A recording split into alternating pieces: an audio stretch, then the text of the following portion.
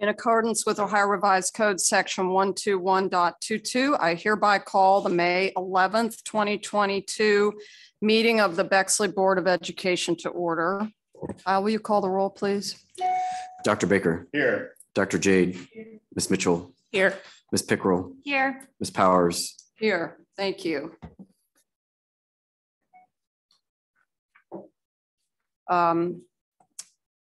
I think we have people who are here for public participation this evening as we work to ensure that our public participation section is responsive to our community's needs as well as those of the boards to conduct business in an orderly and efficient manner. We ask that those wishing to speak at public comment sign up at the podium at the beginning of the meeting. Is there anyone here who wants to speak in public comment and hasn't signed up yet? Great. Kyle, would you mind pulling the sheet there?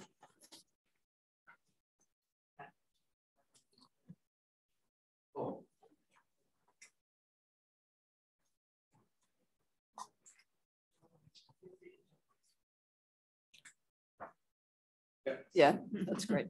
Thank you. Chase, yeah. She is. 10%. Oh. 10%.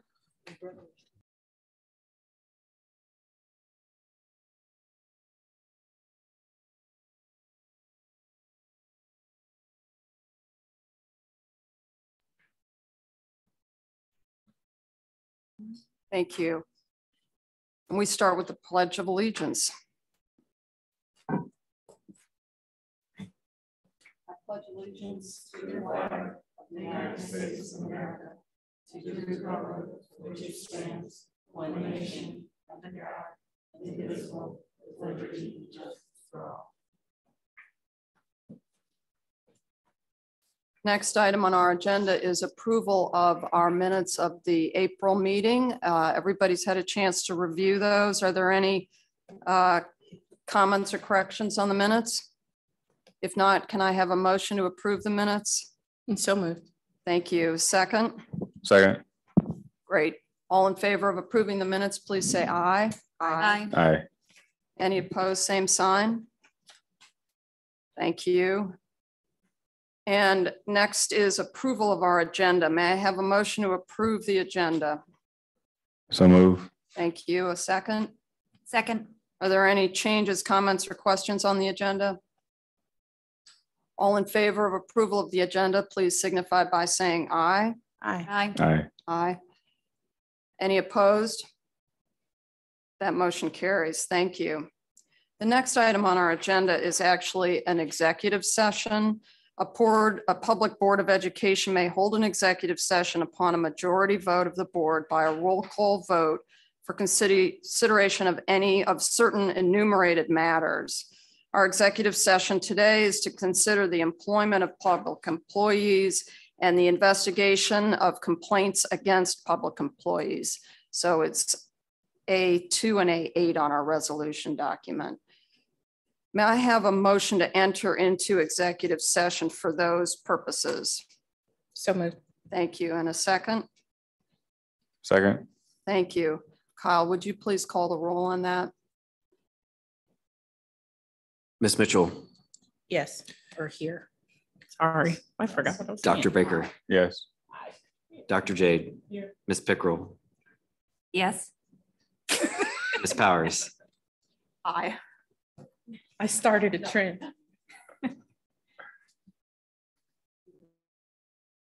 Okay, great. Thank you. We're going to go into the back and we will be back shortly.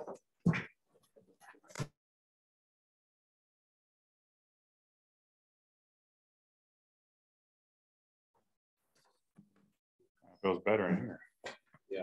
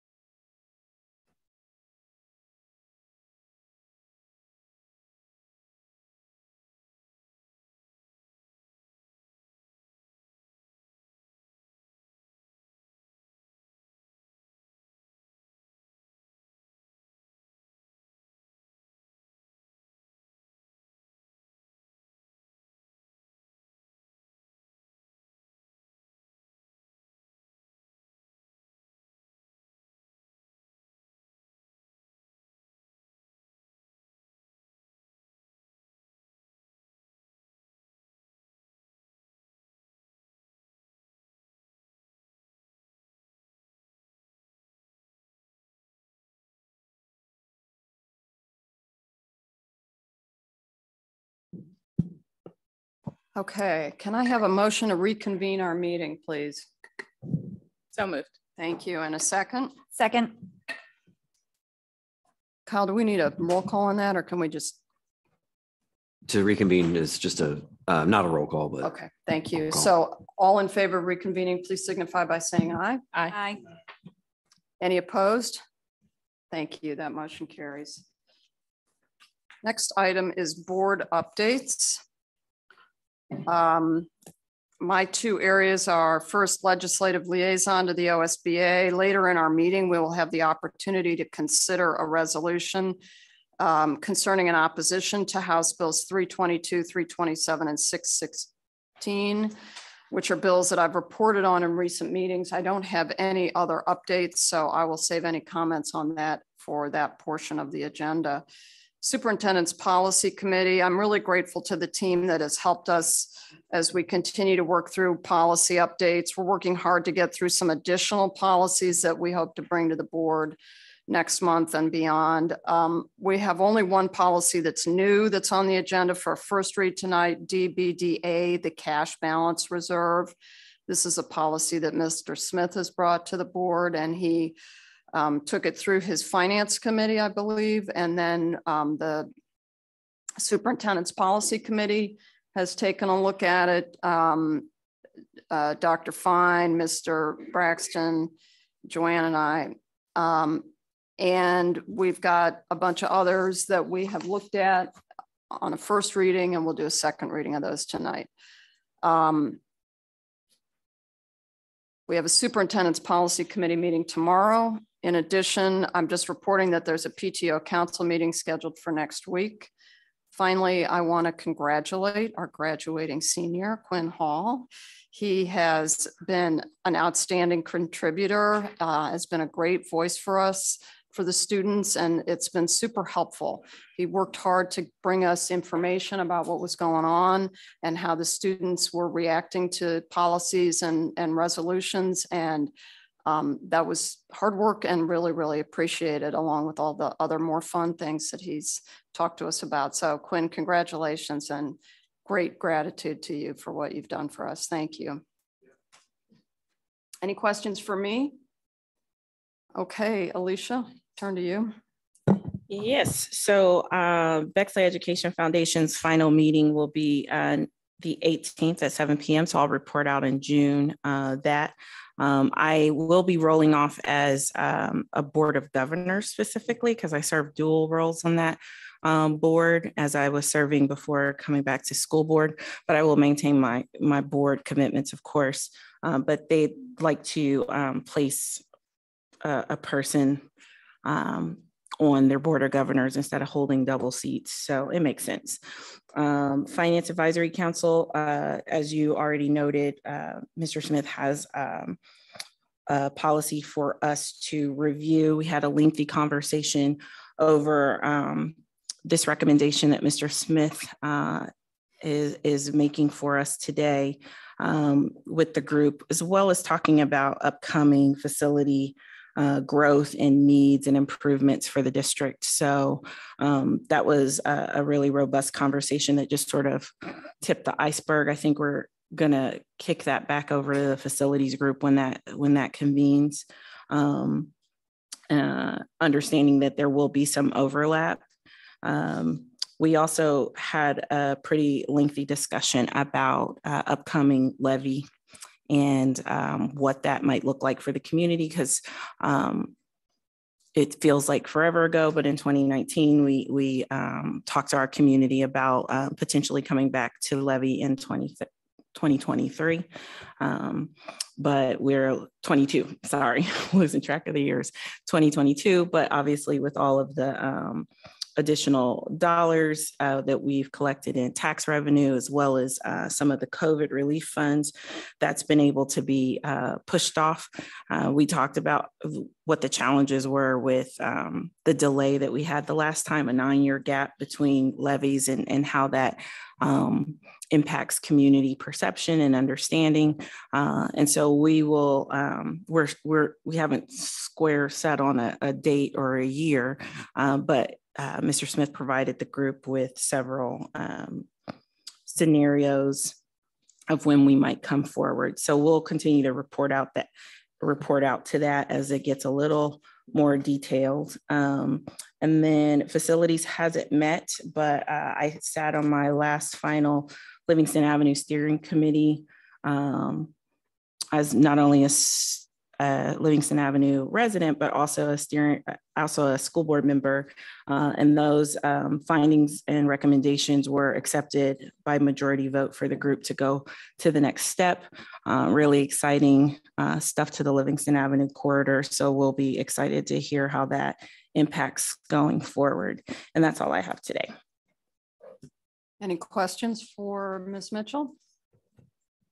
Thank you. I don't know what our order is here. Mr. Baker. Hey, how you doing? All right, there you go. So with the athletic board, a couple things. We talked about the different policies, and we're going to see those later on today as well. Academic integrity and substance abuse, and so those got kind of edited and sent forward for us to review here at the board. We also looked at the athletic handbook as well. So those are going to come before the board. And then one kind of positive announcement, I guess, is that I got from the boosters that they had their most successful mulch sale to date. So you saw a bunch of people a couple weeks ago with bags of mulch and different high school teams working together, and U-Haul trucks throughout Bexley. That was them raising some great funds for our students. And then with the financial report, Alicia talked about most of it already, and also earlier as well. So we're going to hold off on a levy for this year. Some of the reasons were discussed earlier about the pandemic funds that are coming forward. And so there's no need to discuss that further. And then, of course, there's a policy about the cash balance. And so Bex is in pretty good shape as far as cash balance is concerned. So we could hold off longer and watch the cash balance go down a little bit, make the levy millage go up. So there's that kind of seesaw that we talked about. But for right now, we're going to hold off on fall with a levy for this year because we're in good shape. So that's it. Great, thank you. Any questions from Dr. Baker? Dr. Baker, I do have a quick question. I saw that you had for the athletic board. Could you go back a slide? Yeah. Oh. Did they vote already for that division membership with Bishop Reed? No. That is not. I know that there was something with what is it, Harvest Prep? Did they accept them into the division? I think it's all just discussion right now. Yeah, I think it's next week. Oh, it is. Yep. Okay. All right. And just an update, the academic integrity and substance abuse, we're still processing that, working through that. That'll be on probably the June agenda. Okay. Thanks. Right. Yes, perfect. Great. Okay, next is Ms. Jade, Dr. Jade. We had an April 16th meeting, and the way I sort of try to organize these is, what are people talking about in all the districts, where their energies, thank you, being expended. There was lots of conversations about the House Bills 322, 327, and 616, and the different ways that districts and or schools or students were responding to it. So there were some who, like us, were writing resolutions that included all of them. Some of them were writing resolutions just for 616, some who were shying away from all of it. So there was quite a range, but that was a big part of the conversation. And it was great because Gahanna was willing to share their draft. And so that was sort of helpful, I think, in the process. And I know Victoria worked really hard to put ours together.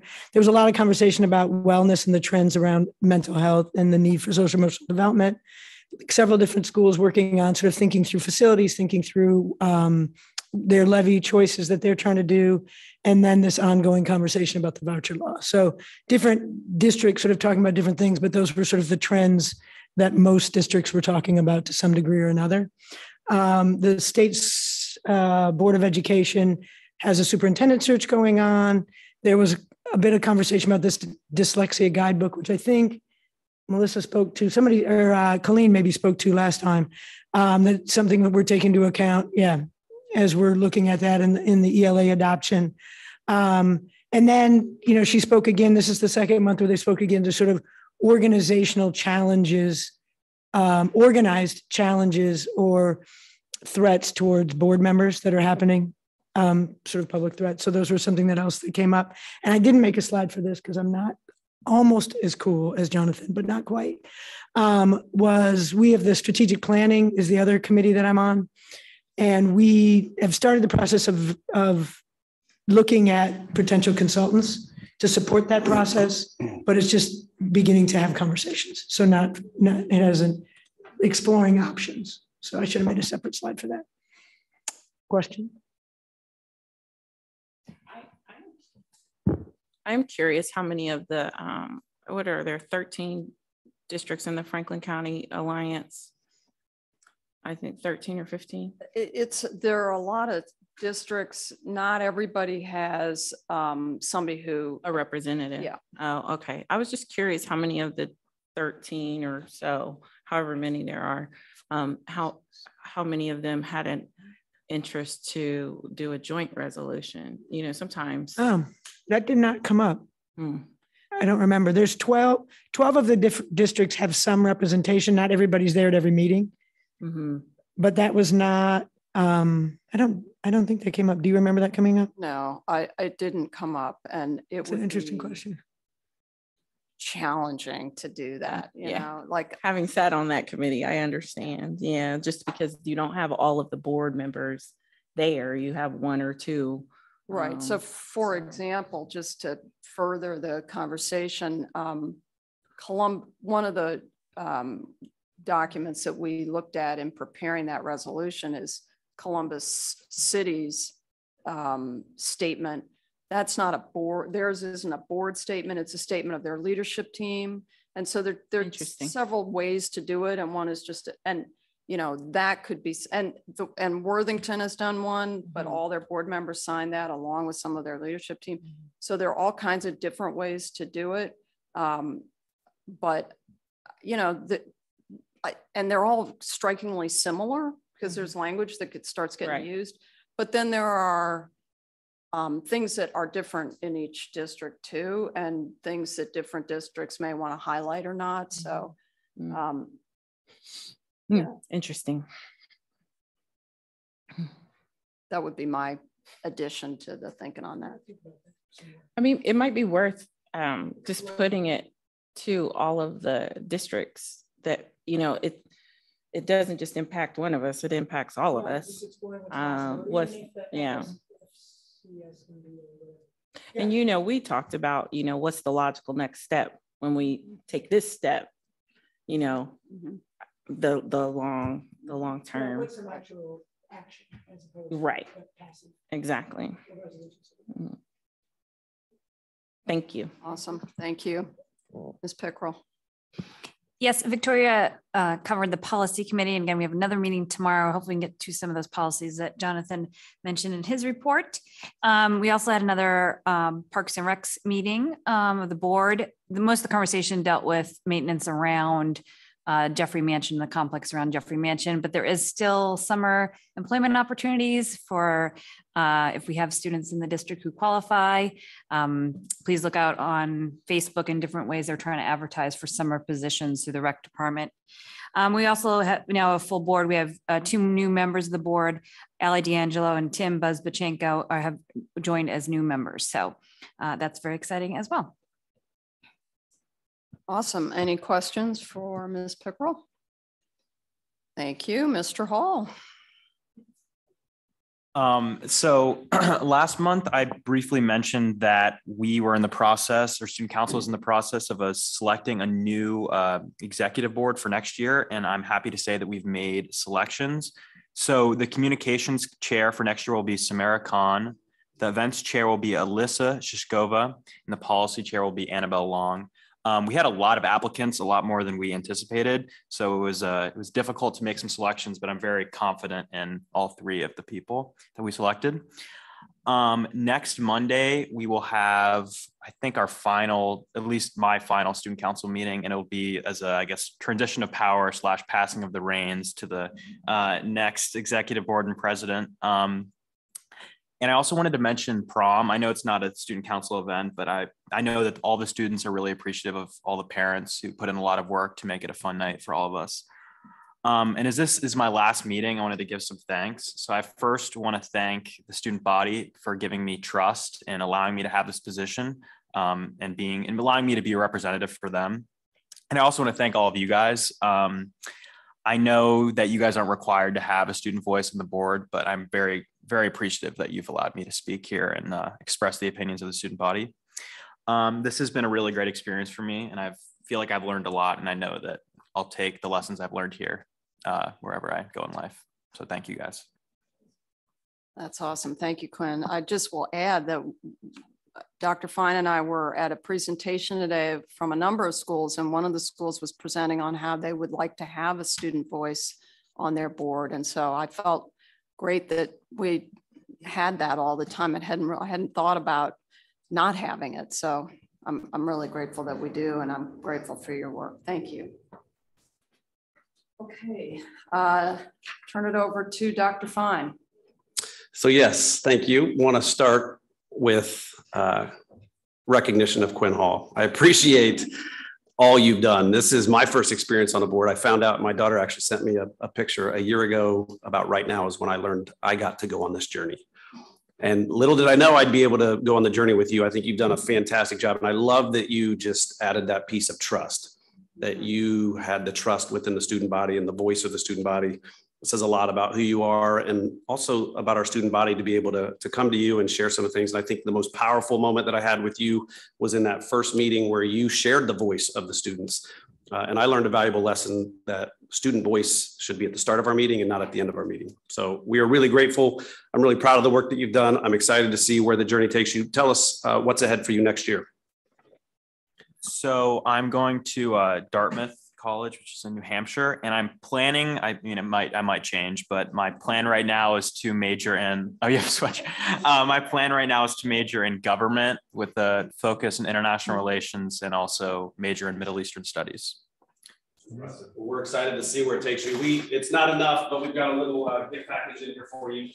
We're going to start a new tradition where our student representative is going to have a paper in our walkway with your information on it. Also, you've probably seen us going around, and we go around and we identify champions in our district. And we can't think of a better champion than you, who's given selfless hours to others. And we've identified you as a champion. So I think you know that the Bex coin, you know how the Bex coin works? You want to tell us how the Bex coin works? So I think, actually, I'm not sure, but I think you give it to someone else that you think is represents that. That's exactly right. So you've earned it, so you can keep it. You can put it on your fridge. Or when you see other classmates or educators, staff members, anyone within our district doing things in kind, being a champion for others. So give it up for Quinn Hall for being a major.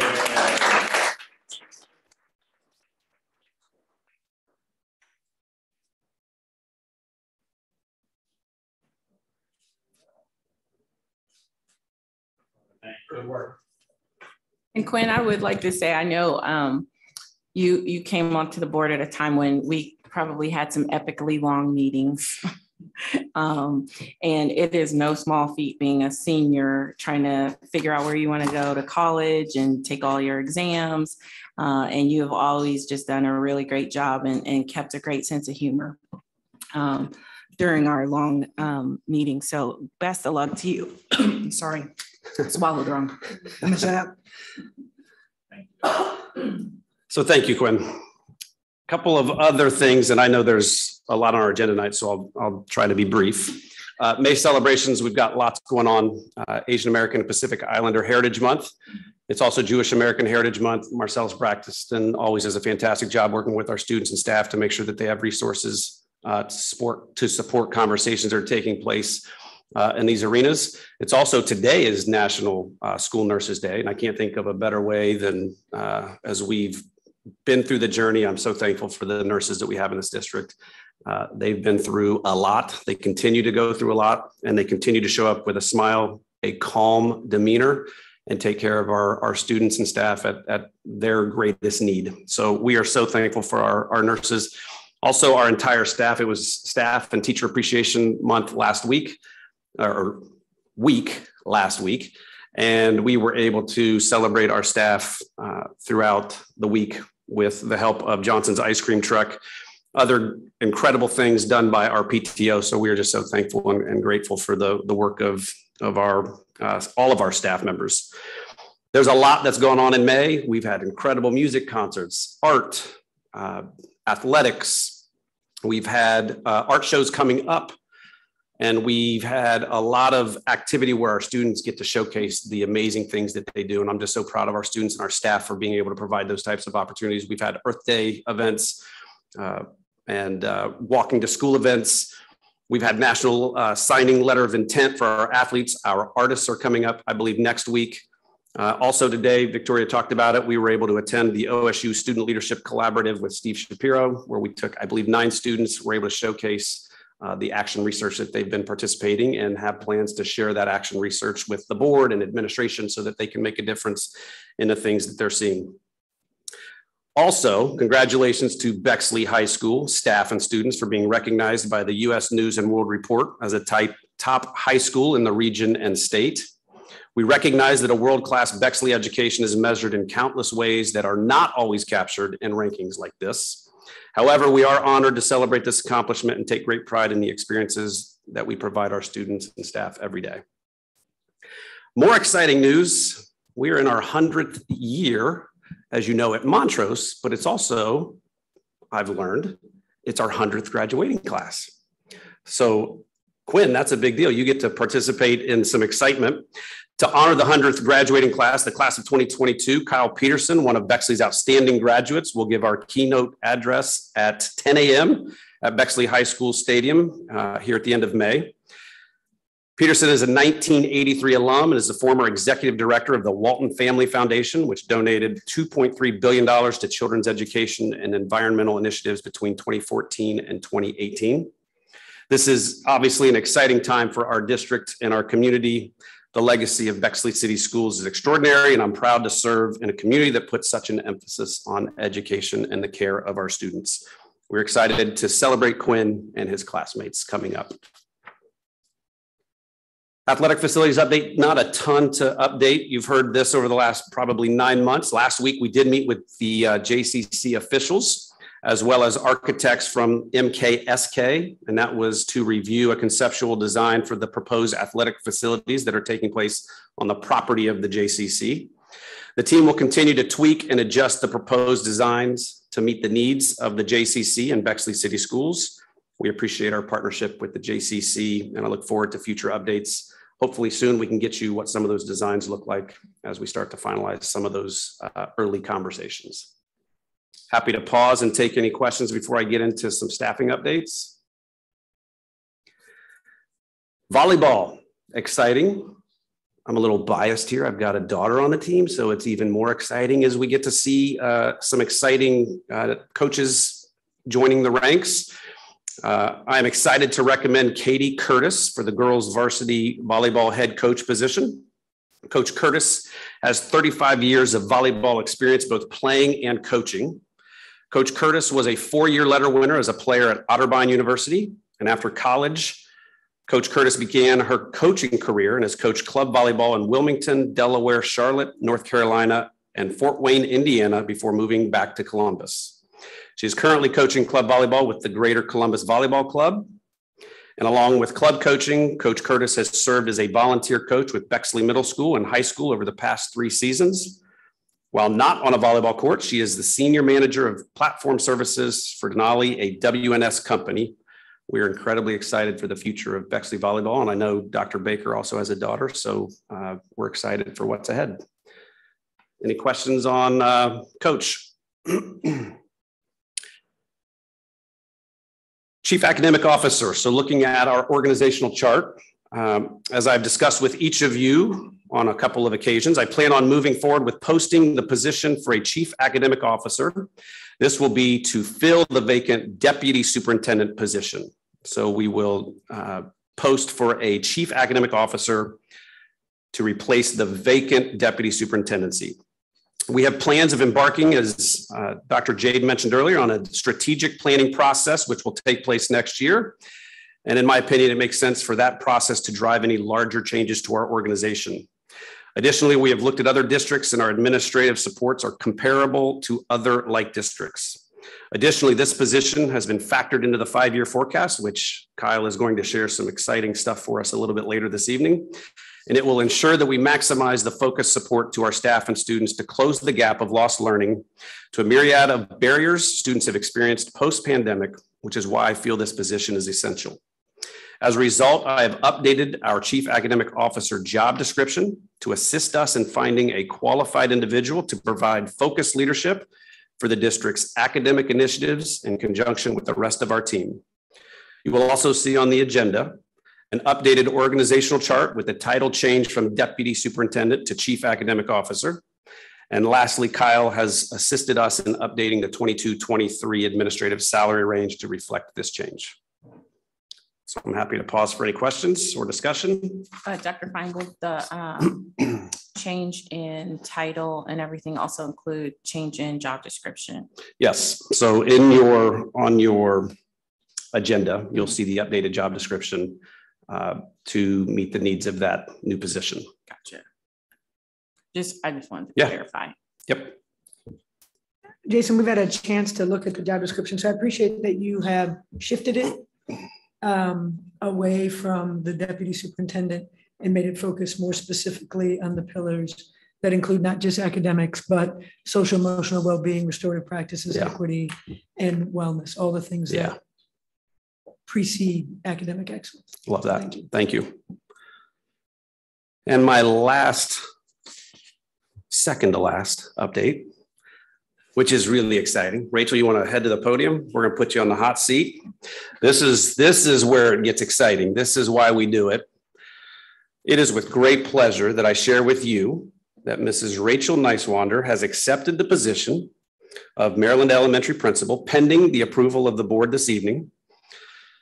She will be starting her 20th year in Bexley City Schools, and we could not be more thrilled that you are going to be the principal at Maryland. Many in our community are already familiar with your resume of experiences in the classroom and instructional leadership and current principalship of the district's online school. Rachel is an experienced, thoughtful, and inclusive educator, communicator, and leader. And I know people are really excited because my inbox has not stopped. People are really excited about you joining in that role. It was no surprise that Mrs. Neiswander stood out among the 39 highly qualified applicants. Over 60 Maryland staff, community members, and students volunteered throughout the multi-layered interview process that revealed Mrs. Neiswander was the best candidate for this role. The process included community and staff input, several resume reviews with committees, and 7 formal interview rounds. We are grateful to each individual who participated in the search and interview process, and we look forward to the leadership of Mrs. Neiswander that you will bring to the new school year. Rachel is here this evening, which is awesome. Is there anything you'd like to say or add? I do. I appreciate Melissa kind of guiding the ship for everybody and communicating with 60 different people, the process for finding the right person to lead Maryland. And you just can tell how important this is. So I appreciate that I was able to continue through that process and that I'm sitting here today, that I have the support of Dr. Fine. So I appreciate that very much. We had a great conversation. I'm excited about Maryland's future. I love being a part of that school. I love being a part of this community. It really is a little bit of not only a goal that I'm achieving, but a dream to be able to become the principal at Maryland. So I appreciate the opportunity very much. Well, congratulations. That's really exciting. And I'm envious of you and your position as you start off something new in a new in a building that you are familiar with. And the students are very lucky. So thank you. I think you should announce this every week because much as your inbox, I've really enjoyed my text messages and emails. So it's been good. I will tell you, Ms. Neiswander, I have seen your smiling face at board meetings for many, many years. And I would often light up when you would get up to present because you could see the love that you had for the work that you were doing, the school. And I think Maryland is going to be a really blessed little town over there to have you there. When I saw that picture, I'm like, that embodies you fully every day, all the time. So when I got that call that was happening, I literally squealed. So welcome aboard. We're super excited for you. Thank you, Rachel. And I love that photograph. I think it says a lot and shows the future of Maryland. So thank you. Thank you. Appreciate it. And my last item, I want to talk calendars, not as exciting as a new principal. But you will see on the board agenda, the 22-23 calendar and the 23-24 school calendars.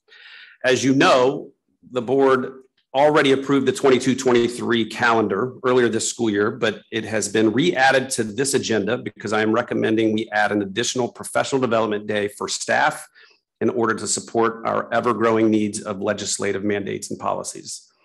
You can see that we have added the second additional professional development day for staff on Friday, September 16th. This would become a staff-only day and students would have no school on this day. You will also see on the 23-24 calendar being proposed as a first reading. So this is the first time you've seen it. It also has an additional professional development day built into the calendar. I'm recommending a second PD day to be added for staff on Monday, November 6th to support these ever-growing needs that we talked about of the mandates as well as individual growth of our staff. This would again become a staff-only day and students would have no school. Please note that we far exceed our student hours required by the state, which allows us to create this valuable time for staff. Dr. Fine, will we require an MOU for these additional PD days, or these are still within the? Still within. Okay. And BEA has been in conversations with us throughout. Yep. Jason, I appreciate your prioritizing teacher professional development, as that is since teachers are the greatest indicator of student success. Yeah, thank you. And that's all I have. Thank you. Great report. Thank you so much. All such important things, and it's really helpful as we move through the rest of our agenda. So we have a bunch of items listed for approval on this part of our agenda 4 all the way down through U. I'd like to pull out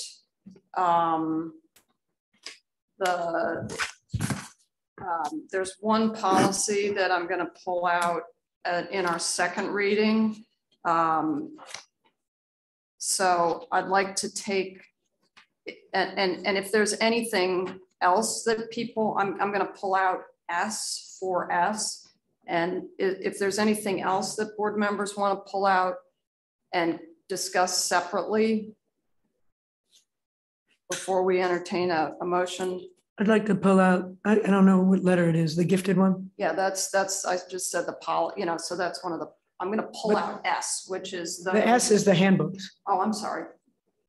You're wanting. It's the board policies T. Yeah, I'll pull that one out and then we'll vote on that minus the one that you. Thank you. Yep. Just T. T. I'm sorry, I looked at the wrong one. So. This might be the longest. So those are second reads and we can do that one separately. Anything else that anybody wants to pull out of that for B through U except T? And I have a motion to approve for B through S and for U. So moved. Thank you. And a second? Second. Thank you.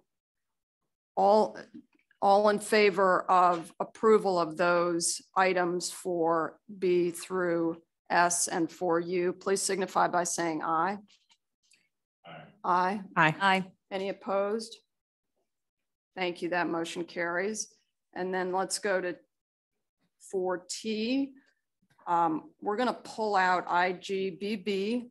So can I have a motion to approve all of the policies that are listed there except for IGBB? IGBB is the policy that's headed programs for students who are identified as gifted. We had a first read on that last month. We talked about some language.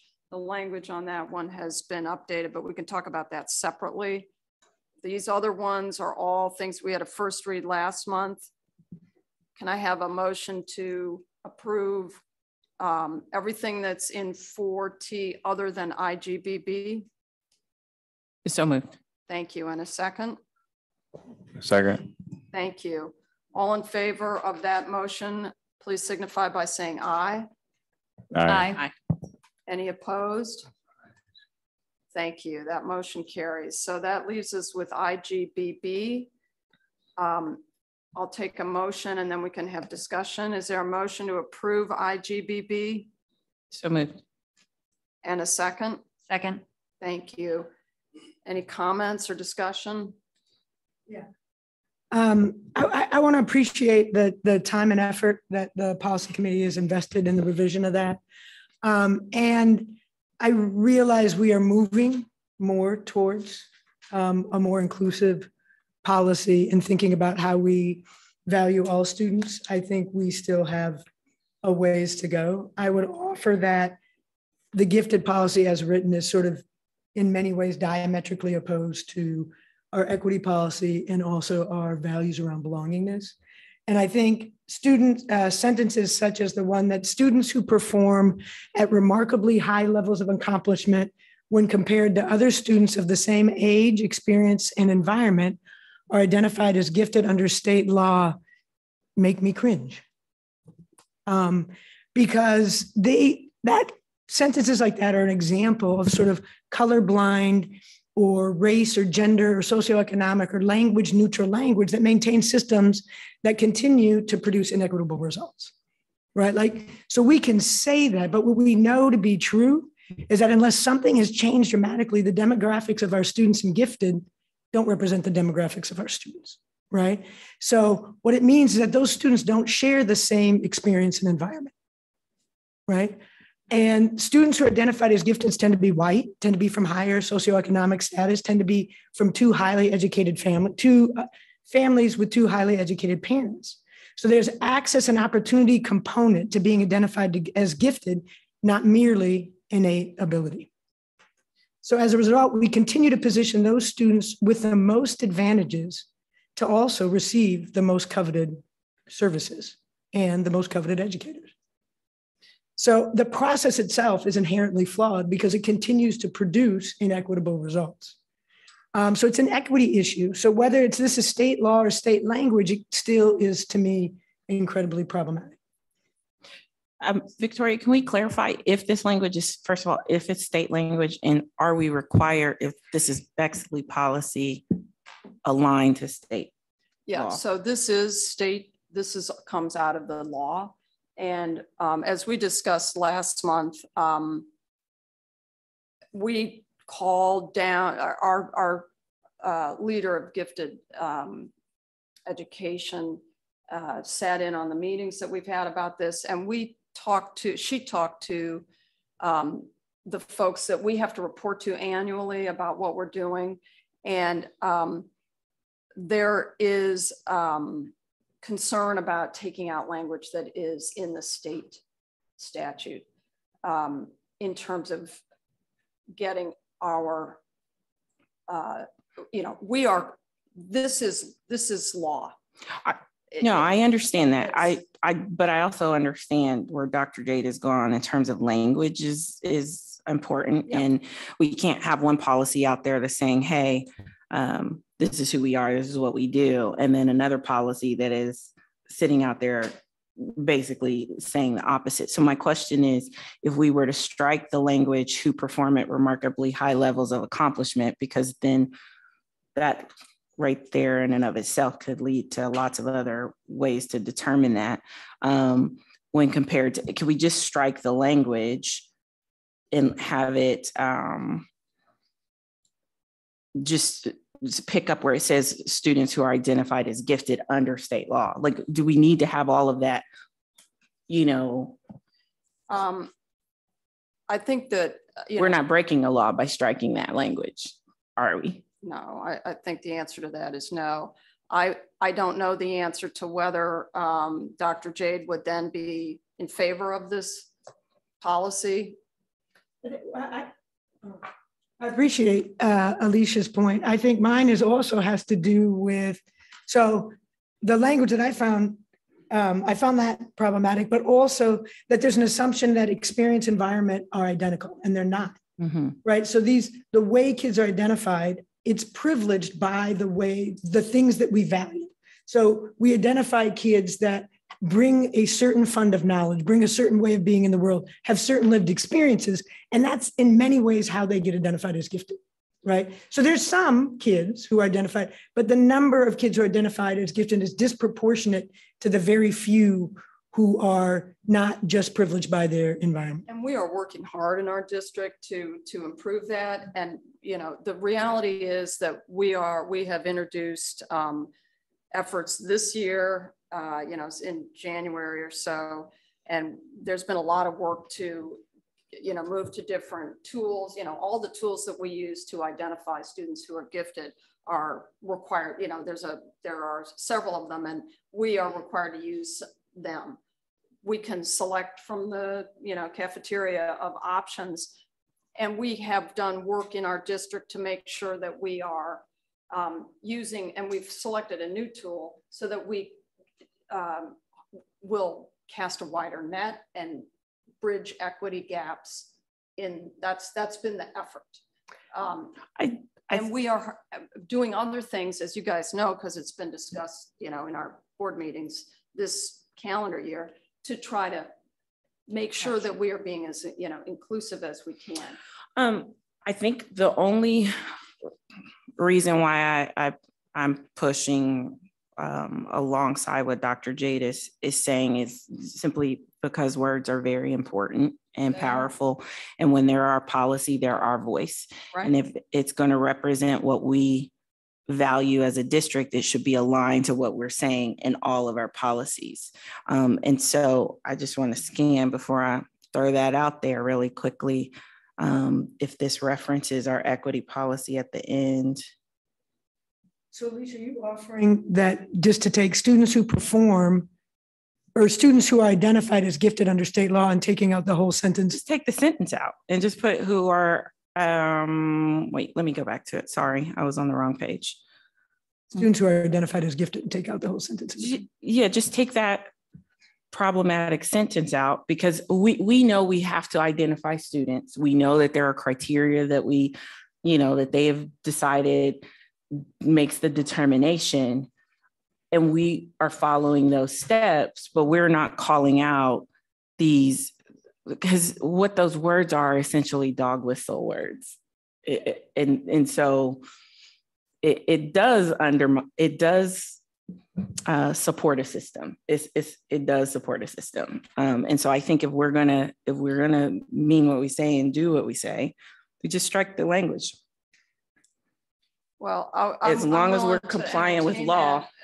If, you know, I think we've got a motion on the language as it is. I'm just going to remind everybody that we can take language out, but we're still going to do this. Right. So it's just a right. We still have to comply with what the state law requires that we do and that we document it. But either we reword the language, or we just strike. If it's dressing, it's whistle words. I mean, it could come out. If it's not required by law that it be in there, and no one has said and been able to corroborate that that's the case, we might as well. It's not required. It's going to make the job more challenging. So that's what I'm trying to understand. Dr. Fine, is removing the language. What is the impact to how we go about doing, or if we're already doing this, then it shouldn't be that big a deal to strike it. What makes it more difficult? What they've told our staff is that when you send your plan back and it's missing language, they may or may not do a timely review for you. Well, shouldn't we send, when we send our language or our plan, send with it because this policy should reference our equity policy, and we should send a statement why we believe that this is valuable and why we believe that this isn't. And we can simply say, we believe that this language does not represent who we are and our values as Bexley. Here's what we do. We're compliant with law. Here you go. And I mean, it's worth to engage the conversation, and they can come back and tell us all the reasons why they think it's, you know, not going to work. But I mean, is it really hurting anything to remove that type of language that reinforces that system? So is the proposal to have this language read, students of the district in grades kindergarten through 12 can be identified as exhibiting and then having those in there? As identified as gifted under state law. Well, I'm asking about the A, B, C, D. This is informational for people. What those definitions are, you're saying? Like, it's just giving it sort of a...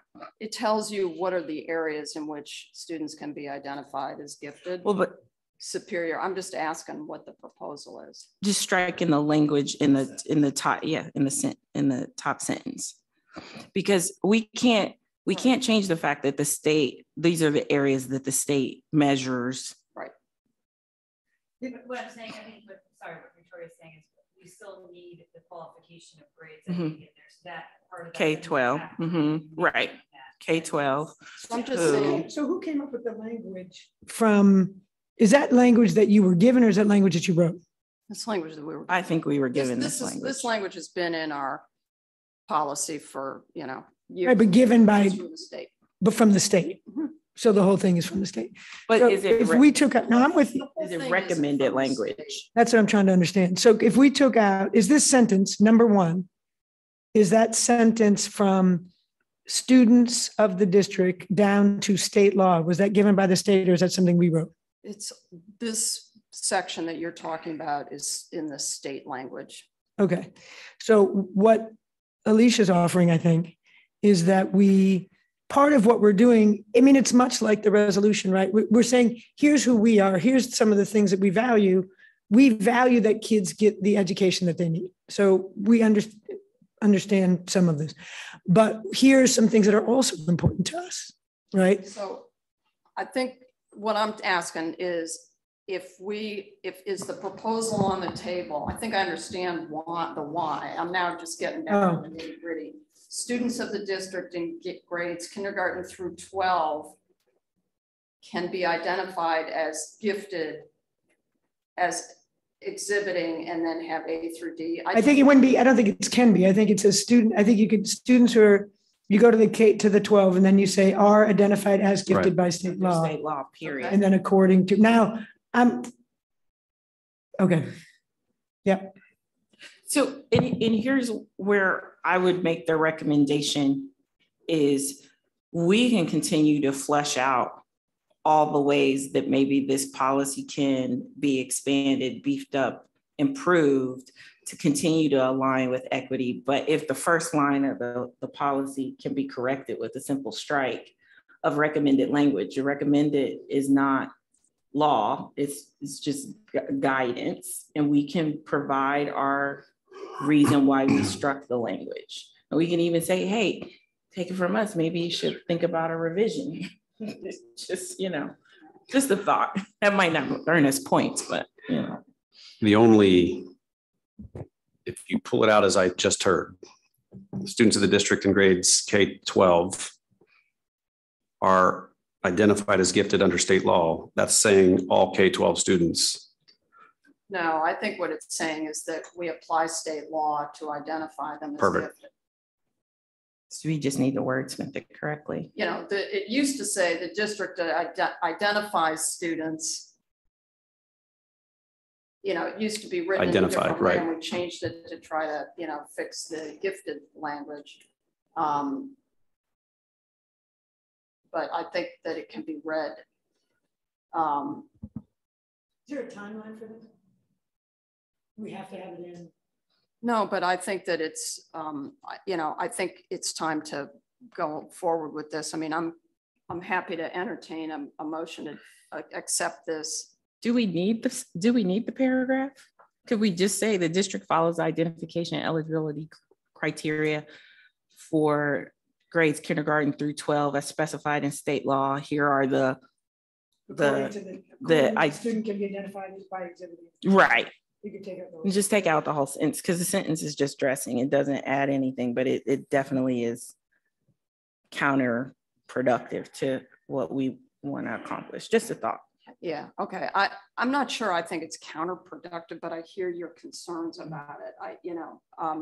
So the new thought is the district follows. It's probably harsh. It's not fully aligned. the district follows the identification eligibility criteria specified in state law, period. Accordingly, a student, let's just say a student can be identified as exhibiting and then A through D. In grades kindergarten through 12. Okay. I think that's okay. I'm going to suggest that we take that as a second read and vote on it. And if we determine that it's a problem, we'll come back. Is that all right? I'd like to entertain a motion for approval of IGBB with that change. So moved. And a second. Second. Thank you. All in favor? Is there any further discussion? All in favor, please signify by saying aye. Aye. Aye. Aye. Any opposed? Okay, that motion carries. Thank you. Sorry, I didn't say aye. I was looking for something.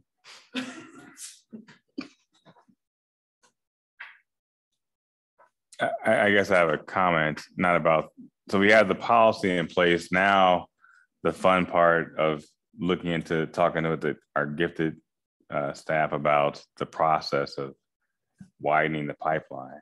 I think that's gonna be a richer conversation. Yeah, I mean, they've already had that. They've started that conversation in Yeah. earnest and have put in place steps to do that. The hire of that new role. Yeah, and hire that new role and changing the you know, Some of the language, tools or right. whatever that they use to identify. It's not going to happen overnight, Right. but I'm optimistic that work is being done Right. to move in that direction. Okay, we are through to section 5, treasurer's report.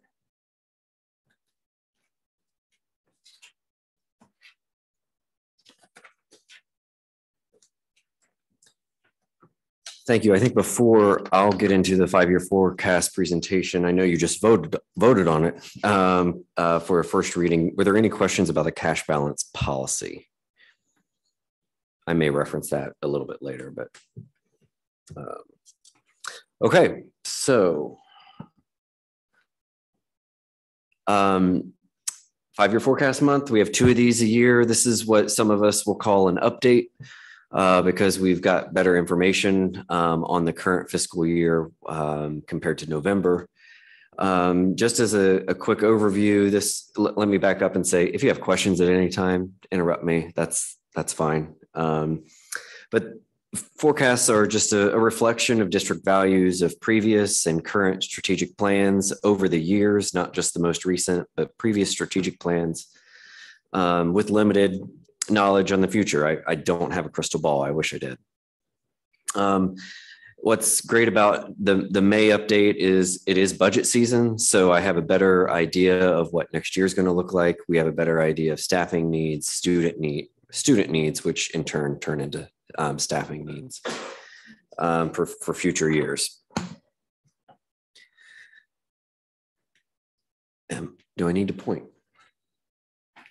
I need to hit the right button. Just don't turn it off. Right. That's why I'm using paper. So new knowns since November. We finalized and know our final numbers with property and income taxes. We'll take a look at those. And what I've been pushing or what maybe waiting on from the state is our state funding. So we have a better idea of what that's going to look like. And we'll look at that. The unknowns, not much new. COVID impacts on student learning. We're still getting a handle of that and adjusting and just working with administrators, teachers on that, which does have budgetary impacts. Inflation, which has been the big word in the economy the last couple of months. I'm not going to say it again, but it is a concern for us, delays as well for deliveries. And then what's a broken record is not much new on the unknowns is state funding and the income tax. We'll talk, like I said, we'll talk about those more. So the revenue updates since November, property tax estimates are up by 116,000. Income taxes are up by almost 290,000. When you look at that on a graph, so this is in the blue compared to last fiscal year, red is the FY22 forecast from November, And then the green is our actual. So really not much different overall, even though $400,000 may be a lot to individuals on a district-wide basis, when you kind of throw that on a graph, not much different, but it is better. So that's always good. The income tax, we just received our July 30th payment, which is quarterly and is our last one on the year. So when you're looking at several years of history, some things I'd like to point out: the green arrow on the graph, consistent increases, some rather large increases on the employer withholding, which is the largest bucket, if you will, and also probably the more stable. These are payroll taxes, essentially withheld from payrolls. The red arrow is estimated quarterly. So these are individuals who file with the state on a quarterly basis based on estimated income. And then the blue is the annual filing, which is usually the April deadline. And that largest chunk comes to us in July. In the yellow arrow are refunds. So just like some of us may receive refunds from the federal or state government, school districts can also have refunds processed. So what this year's refunds were a little bit higher than the last two, but not as large as FY 18 or 19. So what I'm arrowing out is the fluctuations in the red sections. Dating back to FY 17, you can see a rather large collection in estimations. Then it dips down, then rebounds, dips down in FY 21, and then does fairly well in FY 22. This is, when you look at other districts, this is a fluctuation that other districts don't see so much. I think it's a representation of our community and our demographics financially. So it is something to kind of keep an eye out on every year. Obviously can't forecast it, but just something that we've got to live with our revenue. Mr. Smith, I'm curious, how does, like work from home, folks who now have to file taxes from wherever they're reporting from home instead of Great question. So this is a residential tax based on where you put your head down at night, not where you work. Income. Correct. So individuals who work for the schools, for the city, for capital, if they do not live in Bexley, there's nothing withheld. It's a bed tax is almost is a way to look at it, is where your residence is. So your residence, you may have a residence in Bexley, but if you do not live in Bexley, you would not pay it. Gotcha. So the employer withholdings, when they're within the bounds of the Bexley area, they would be employers that have the ability to withhold the school district income tax. So Nationwide is a rather large employer. I don't know if they have payroll capabilities. They probably do, but they would have capabilities of withholding that. So us as an employer, we withhold residential taxes, school district income taxes. So Reynoldsburg has an income tax for their school district. We withhold that and send that to the state. Gotcha. Yeah. Okay, cool. So municipal is different. Municipal is primarily based on where you work. Right. Which, to your question, that is changing effective this year to include for employers to track where their employees are physically working. Right. So that's where I was curious. Would that have an impact for us, employer withholdings? But you're saying not as a school district. Not no. as a school district. Luckily, all of our employees work within and report to the city of Bexley. Mm-hmm. So we also remit municipal income taxes as employees that work within. Darn. But luckily that it, like I say, it's kind of a bed tax in a way. Mm-hmm. Yeah. Where you reside. Right.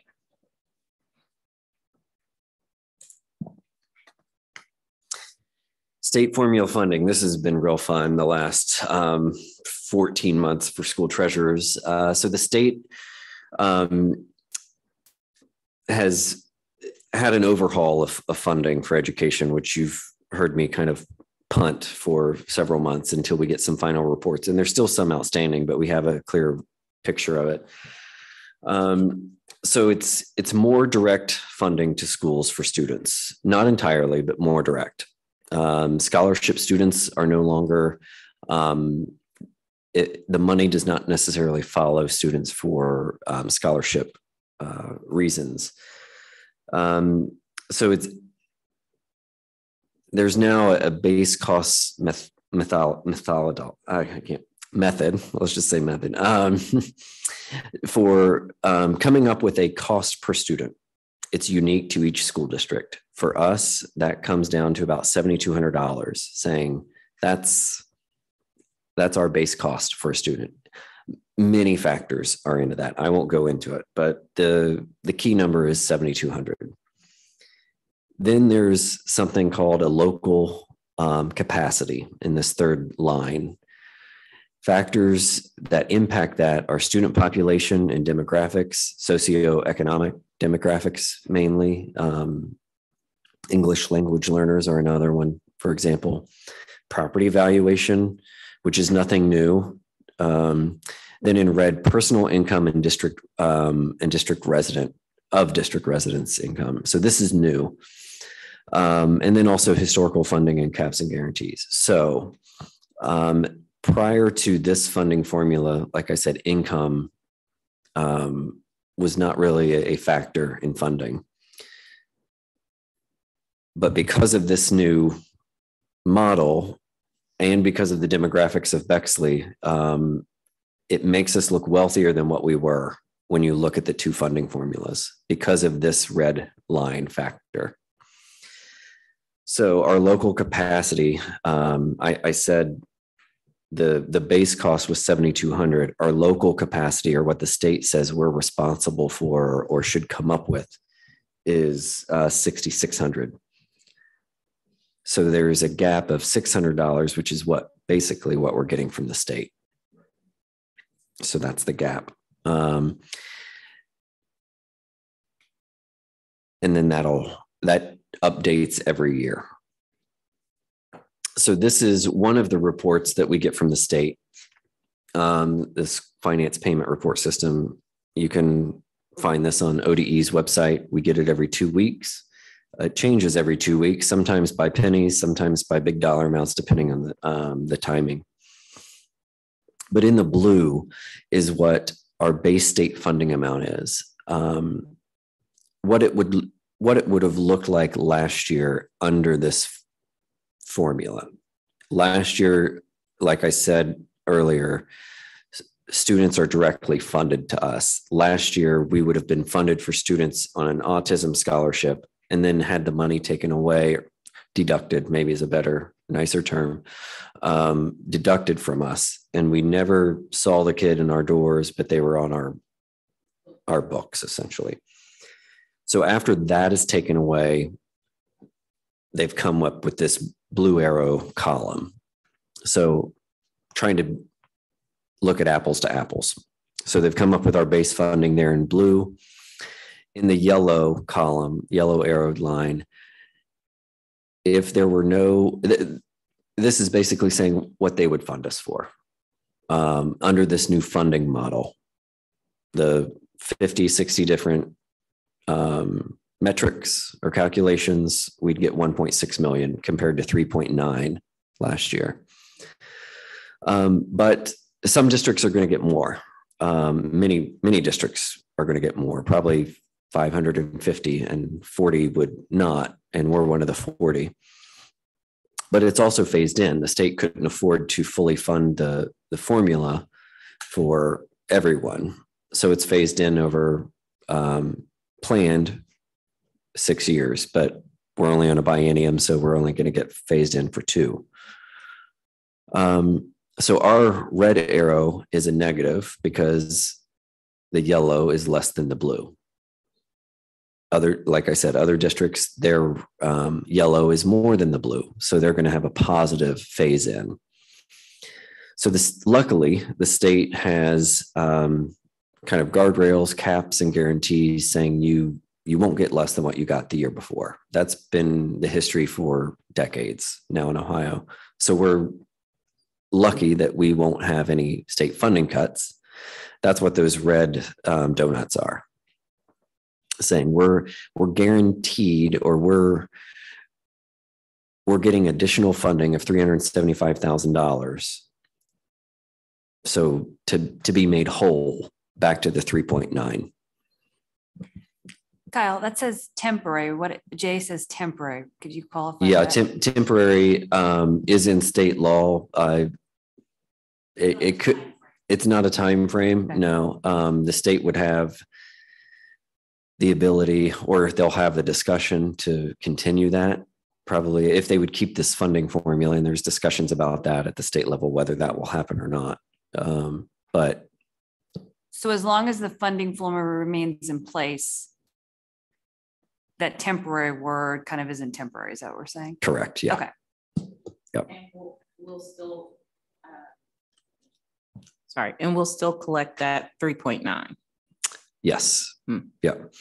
So because it's a phase in, we're phasing, if it would be fully implemented over 6 years, we'd be phased, that 375,000 will grow and grow, the difference between the 3.9 and the 1.6. So 2.6 on a guarantee, which is kind of scary because the state could come in and say, we're not going to guarantee that anymore. They haven't said that before, but they could. So just to summarize, if the guarantee would go away, like you say, I'm not just like worst case scenario, Yep. that would make a change. You said of over 2 million, Yeah, the difference between the blue and the yellow. blue and yellow. Okay. Once it's fully phased in. Okay. Yeah. So next year, that red donut is going to be close to $1 million for FY23.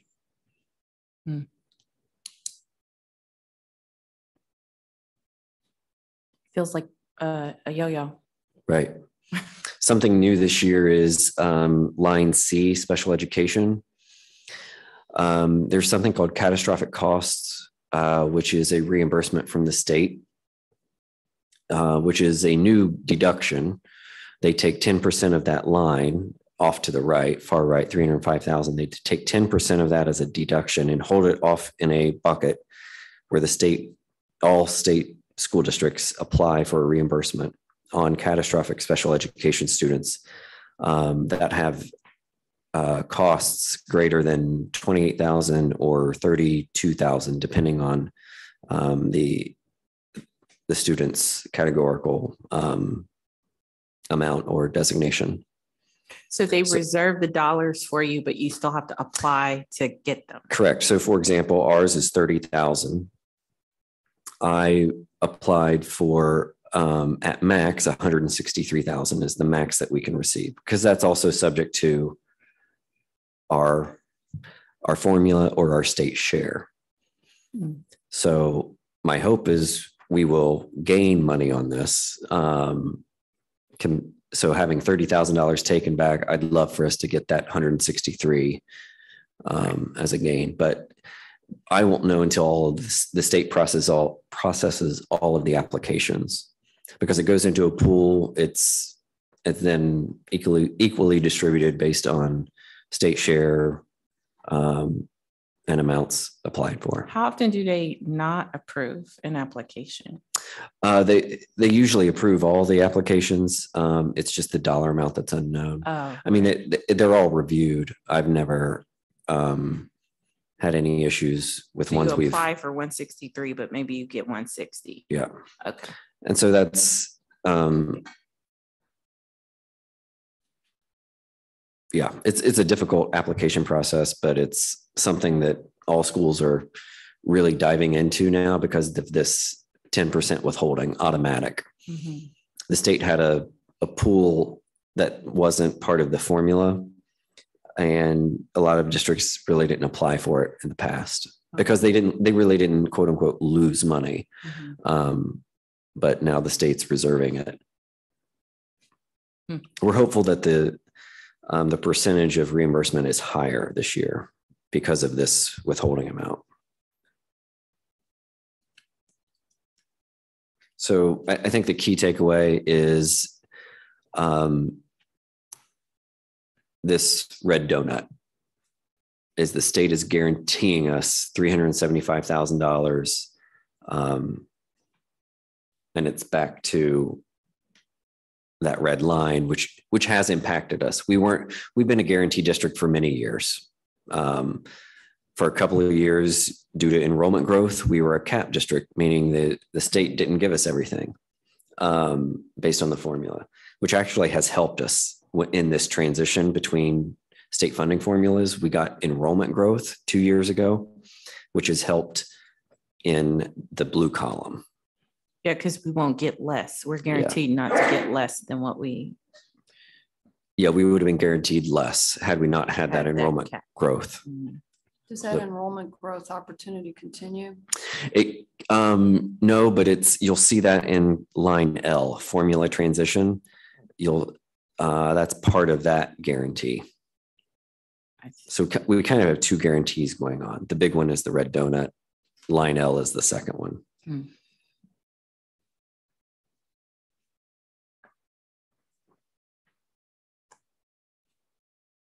That's a lot. It's been a lot of changes, but I think for education, it's good to have a funding formula because you can kind of see how you're getting funded and in what areas. But it's difficult for a district like us to not get much support from the state because of how they view us. But we're fortunate here on a local level that we have great resources. On the expenditure side, just some small changes to reflect current expenditure trends. If you recall on the monthly reports, personnel and payroll have been under budget. Benefits have been higher than budget, and so have purchased services. Mainly purchase service increases are due to transportation costs and staffing. We do have some staffing on a purchase service line. Updated staffing numbers for next year, an increase of one full-time equivalent or FTE is planned. We do have some other new hires next year, but we will use the ESSER or COVID dollars for a few positions. And as of right now in the forecast, those positions are planned to come on to general fund once those dollars expire. That's what I was going to ask. That's a huge challenge, I think, when we are making decisions with temporary funds that are going to have long-term consequences. True. So if we're putting FTEs in and we've already done one and that's paid with ESSER dollars, and as a general policy, positions don't leave, right? It's not like we have it and then it's going to go away. I think we could, the gifted position was a position that was part-time, going to be full-time for a year. Then we still have it, right? The assistant principal at the middle school. I mean, I think, so we have positions that came out of, when we add a position, we don't necessarily ever take it away, but we are adding positions paid out of COVID dollars that aren't going to exist, that are then going to become general fund positions. And I think that's a big challenge that we're going to face. But that's how when we look out the 5-year forecast, correct me if I'm wrong, I don't want to speak for the treasurer, but when we're looking out on a 5-year forecast, for example, we look to see when does that need to hit our budget. Like we could fund it now. Yeah, but we could fund it now through the budget, but we don't have to fund it through the budget. So it's sort of like we're saving it until we have to. We could fund it, but why spend it when we have those dollars to spend? Am I incorrect? Yeah. So an example is, I'm trying to think of which one to use. We have the ability to use ESSER dollars on positions that we probably would use on general fund or with general fund had COVID dollars not been there. So the COVID dollars are available. We're essentially putting money in the bank with general fund while we spend federal dollars. But your concern is totally valid. Right. Yes. So when we get 2 years, I mean, are we saying that we've got so much deep pockets that when the ESSER funds, we're just gonna have all the money we need? No, for all those positions Dr. that we added? Fine, Dr. Fine and I have, I tell him every time that we talk about new positions that are going on this, like, okay, is it? Eventually, we're gonna have to pay those. Eventually, we're gonna have to pay those or have a discussion. Do we backfill those through with attrition over the next 2 years? Is it, Right. how do we evaluate the program that ESSER is paying for? So as an example, we've hired a 4th guidance counselor at the high school that is being paid with these dollars, was our first person with these dollars this school year. So when the funds dry up, is that, we'll have to evaluate, was this 4th counselor, was it is having for what we want? What impact are we getting for that? Correct. Because that's going to be same for the talent development specialist and all the other fund. Correct. Yes. So we historically measured impact. So we've added positions, say the principal position, probably the gifted position, not the gifted, full-time gifted when Quint was there and that, when they made that position. So have we done that previously? Have we said, oh yeah, we really needed this and here's the impact that that's had, or have we just kept the position? Oh, no, we absolutely assessed whether or not the success of, whether it was a demand because we had more need and we needed to follow it. And we recognized like, hey, this position can't really do what we needed to do in a part-time role. And so it makes sense to go full-time. And here are all the ways that we can expand and broaden it. But yeah, I mean, when it's brought to us, we are absolutely assessing whether or not this works. So you're assessing on the front end. I've not seen anything that says, yes, here's the positive impact that these positions have had. We get those reports in board meetings all the time. I want to make another analogy. When I started on the board, and Kyle, you can correct me on this, my memory is that we were receiving about $89,000 annually from, we used to say, from the governor, but the state was providing us wellness dollars that were specifically earmarked for wellness work. And we spent them, but we never knew if they were going to be there again. It was just annually or on the biennial budget, we would get these dollars. And I asked this sort of similar question. It's like, okay, what happens when these monies aren't there anymore? But we did want to bring the monies in and spend them the way we were spending them. You wouldn't want to not use them. But then we have had to make decisions about, it's the same question. What do you do when the money's not there anymore? I think whoever said it, I do tend to look at this as these ESSER dollars are available for us, they're available for certain uses. We, for example, last year did all that summer school work and we increased the pay and we, increased the offerings for the joyful summer that we wanted to provide to our students last summer. And, we didn't charge anybody, and we're doing a similar thing this summer. That's being paid out of ESSER dollars because it fits the scope. That money's not always going to do that. And we're probably going to go back to what we were doing before, but I don't want to not use those ESSER dollars. So I'm not suggesting we don't use ESSER dollars. I guess maybe my question is, is there any example of an FTE that we've added that we've then taken away?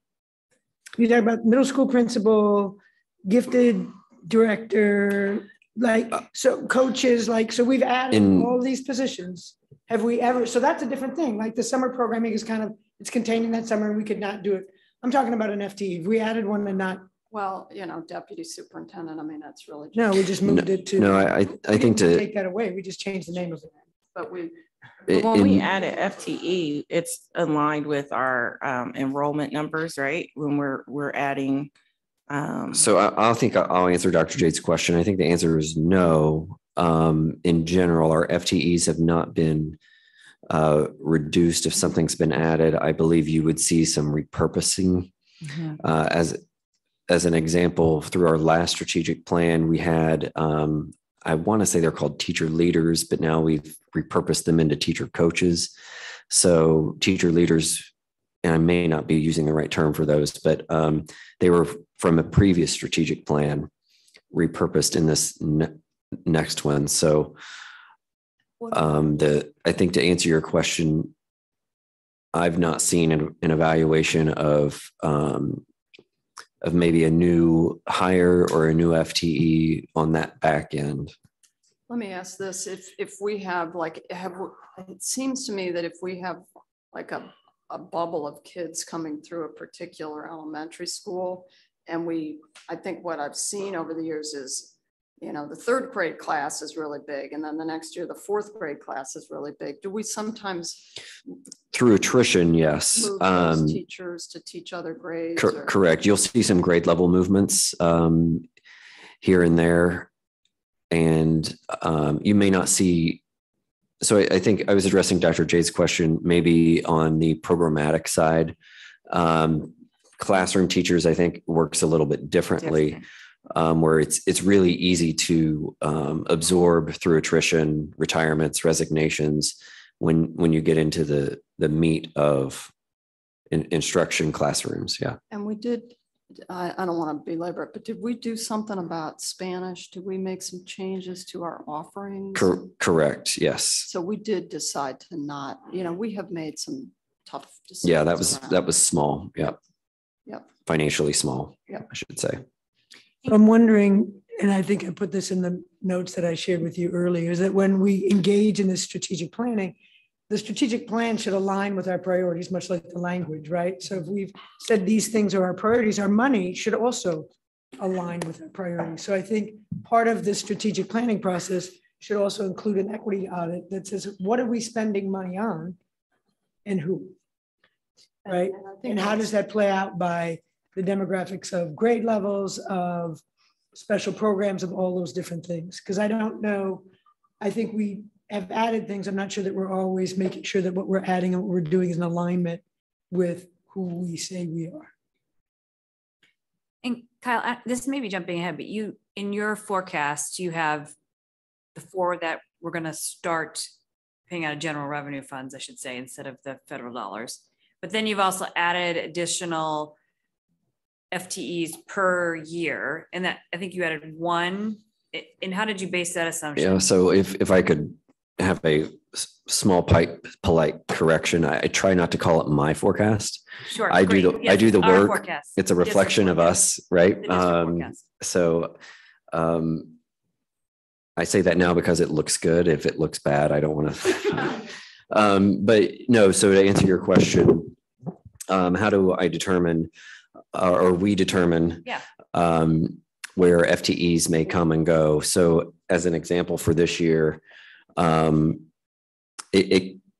if it can go on a grant, we kind of look at the grants first because we like to spend other people's money first, right?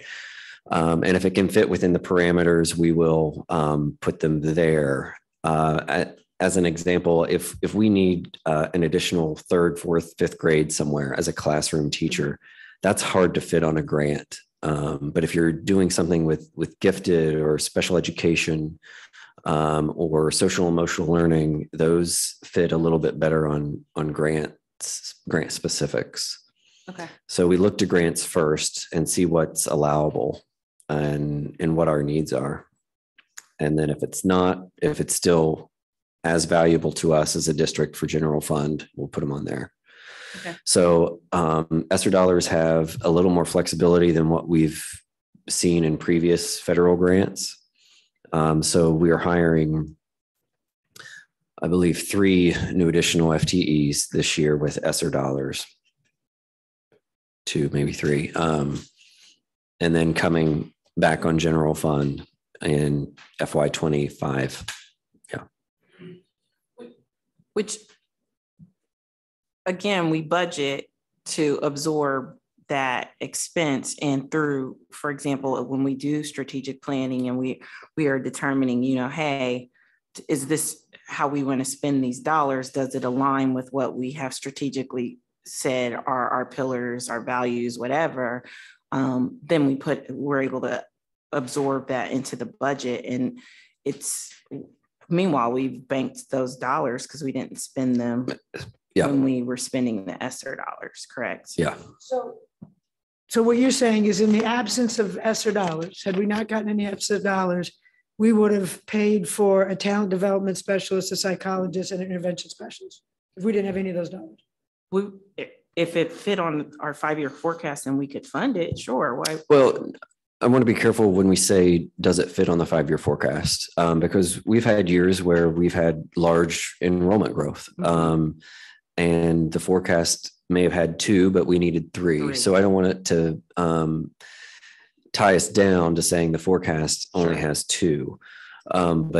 But yes, at the time of the talented and gifted discussion in January, the plan was for that to be a general fund expenditure. As we looked into the allowances of ESSER, we believe that is an expense there. And so like, at for the example, time, with the school psychologist, we hired that with the understanding that we prioritized, district prioritized mental health and well-being and wellness. And we recognized that the number that we had, total number of psychologists we had, was not enough to absorb the need. And so we looked and said we could hire this additional person, correct? And that school psychologist was from a year ago that we've not been able to fill. And am I right that, sort of to Dr. Jade's question, this is part of why you're proposing that we take the levy out a year? this is part of it, yes. Because we have been able to not Because spend. we'll be, monies we're that we spending. otherwise would have on. Yep. So our total ESSER funding over the beginning of March of 2020 to the expiration of these funds is over $2 million. So it's now, had COVID never happened, there'd be quite a few expenditures that weren't going to be on our books. But something like a psychologist probably would have been, because we saw that need coming. But we're allowed to use COVID dollars, so we will. And I think we've been prudent in those dollars as well. I mean, we don't spend unless we see a need, or I don't believe we're wasteful as a district with any dollars. So I think we're fortunate to have created some plans or some discussions with these dollars. And as I reported at the State of the Community address a month or 2 ago, we'd only spent 25% of our allocation. So we still have some to spend. And I believe these 3 new positions this coming year will be able to live on ESSER dollars for at least 2 years, and still have flexibility should something come up for the needs of our students or district. Awesome. If you graph the expenditures out, not much different. Then again, the red line, which you really can't see, is based on the November forecast. Not much different, but you would expect expenditures to be higher than the previous year.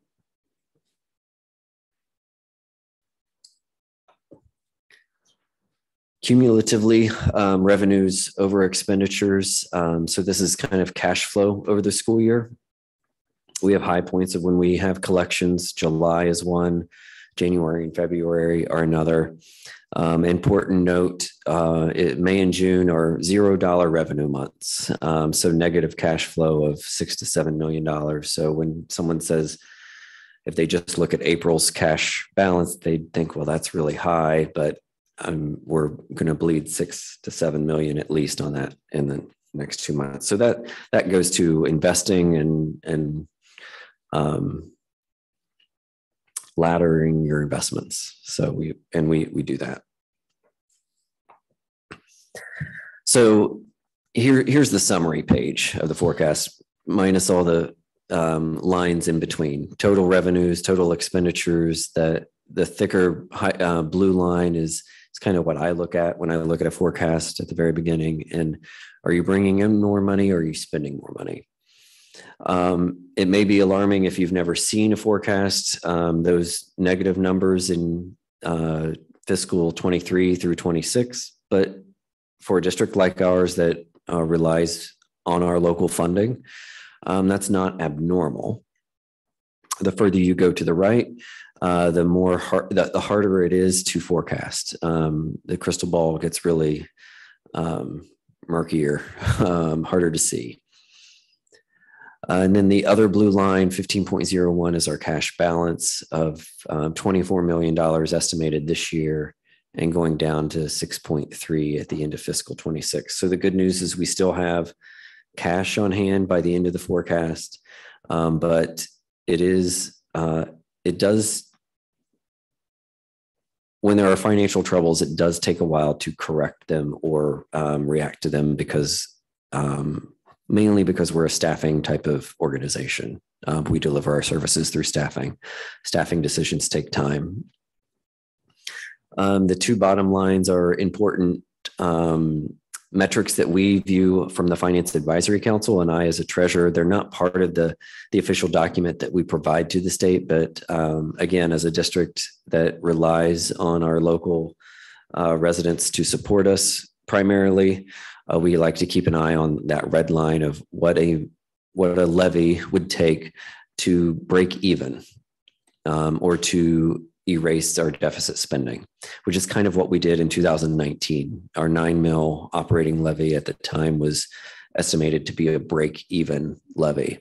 And if you go back, if this was a fiscal year, not a monthly, that step from December to February would look like a levy approval to get revenues above expenditures. So not a break even. Well, and that's where that number of, when we came to levy in 2019, as a district, 9 years had passed. And just to get to where we are operating business as usual, that's the number that we needed to be at millage wise. So we don't want to push all the way out to from 2019 to 2026, because that's the potential millage that we would need to operate. Right.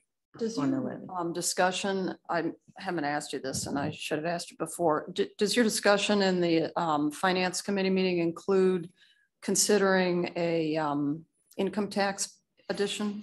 Not at this point, because essentially what's been reported prior to me speaking is the recommendation or suggestion has been to delay any income tax, or I'm sorry, any additional revenue. Yep. So yes, that will be part of the discussion when the time comes to, okay, what do we do to right our ship or correct our financial trajectory? Yes, income tax will be part of that discussion. It was a good part of the discussion 3 years ago. I think it'll come up again. Thank you. We're a little bit more, there's certain things with the income tax that we have to be careful of. Timing is one. Goes up and down it's more volatile. It does play differently as a resident. Right. And you're only allowed to go up by certain increments. Whereas a property tax, you can get really, really close on your needs financially.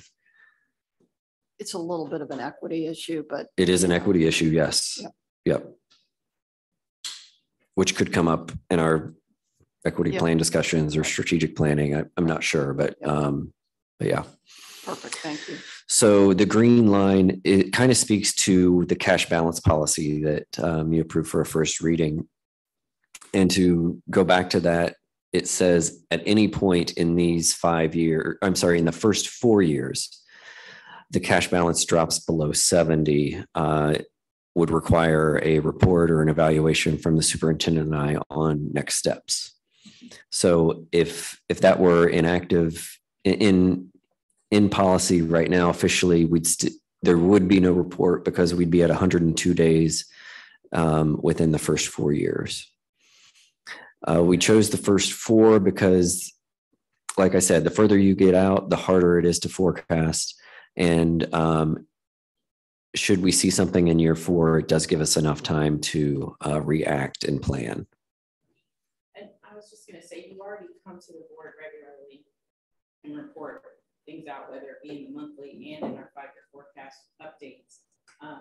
This, with the policy, adopting this policy, this is the time. When you see this number, you absolutely are coming before the board to have a more poignant discussion. Correct. Yeah. So what I believe will happen in November is the fiscal 22 will roll off of the 5 years. Fiscal 27 will roll on.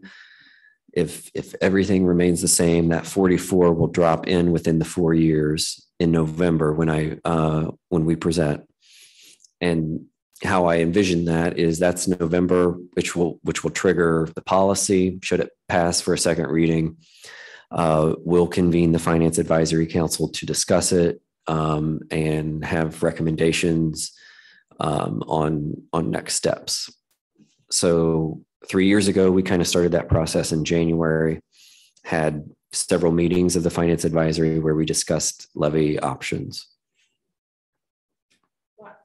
I'm glad that we're having, we didn't stop talking about levy after the levy passed, because I think that was the hardest part in the education process of just sort of re-educating, because we had so many families that had turned over and new families in the community who hadn't been here when we were on the ballot the last time, and just sort of helping to keep people familiarized, like, here's the why, this is what we're doing every year. And I think it makes it easier to help them understand when it comes time for them to make a decision about whether or not they want to support the levy or not. Yeah.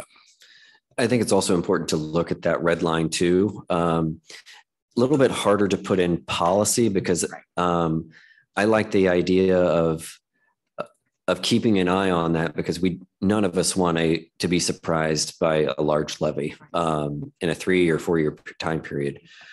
So I think it's a metric that we'll continue to watch because that, even though policy may say 70 days, if that number becomes uncomfortable, I think we've got to talk about it.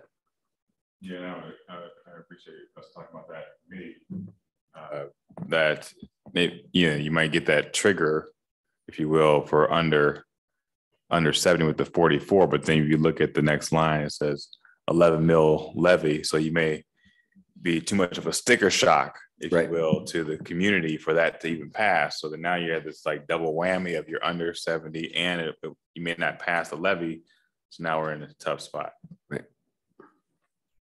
So can you just clarify your financial advisory committee is going to be when's their next meeting to start reviewing what the next options are for the levy? We'll probably have a couple meetings before that. Okay. Again, I think the cash balance policy will be triggered in November, most likely. But we'll probably have another meeting or two before then, as we normally do. Mm-hmm. So I think the discussion on levy probably won't happen till January is would be my guess. We'll run through options. We'll have some drafts. It was fun 3 years ago. Great group of residents on that committee. We've talked about cash policy discussion. I won't hit on that again. We reviewed the financial health and condition of the district. One of these draft forecasts. I think you've heard me say I go through several drafts of these over about a 2.5 month period. And as we budget this spring, that also factors into this. Facilities was a discussion. Besides maybe the income tax revenue keeping me up at night, facilities is the other reason. For example, we're looking at roof sections of our Cassingham complex. They're not cheap. You also have approved those recently of hundreds of thousands of dollars on repair. I believe it's a concern financially for the district to continue down the path that we're on. So keeping in mind districts that have either built new schools or have drastically funded improvements or repairs have essentially saved general fund dollars, which I believe, and I think most others believe, is designed and meant for instruction. General fund is meant for our day-to-day in enriching the lives of our children. If we continue down our current path, facility repairs and maintenance will eat into that. So I think it's something that we discussed in the facility or in the Finance Advisory Council. We have the Facilities Advisory Council getting ready to gear up, but it's financially, I believe it's something we cannot pull the wool over our eyes on anymore, because it is starting to eat more and more of our general fund expenditures, which my belief should be saved for our kids and not walls and respectfully, board, I will tell you, you know, Mr. Heikenberry deals with me when I'm asking him questions about our facilities and, you know, useful life of equipment and plant equipment. But, you know, when I hear him say we're forced to go out to Amazon to order parts because the piece of equipment is no longer able to be, you know, procured. They don't make it anymore. It's obsolete. And we're Band-Aid fixing it. Because I work in facilities, I see, you know, I have quite a few sites that I'm dealing with, you know, where there was deferred maintenance before we took it into our fold, and seeing how it balloons and not just a little bit, but balloons your purchase services expenses. And so when you say like it eats into it, I could see it overtake what we're trying to spend and what we need to spend in the classroom and for students if we don't have a very serious and focused approach on our facilities and the condition and improving it. And we cannot continue to Band-Aid fix them. And we had started on this process pre-COVID and we had to stop. So I think it makes sense that we understand why we didn't do it then, but you know, it's helpful for you to remind us that how important it is.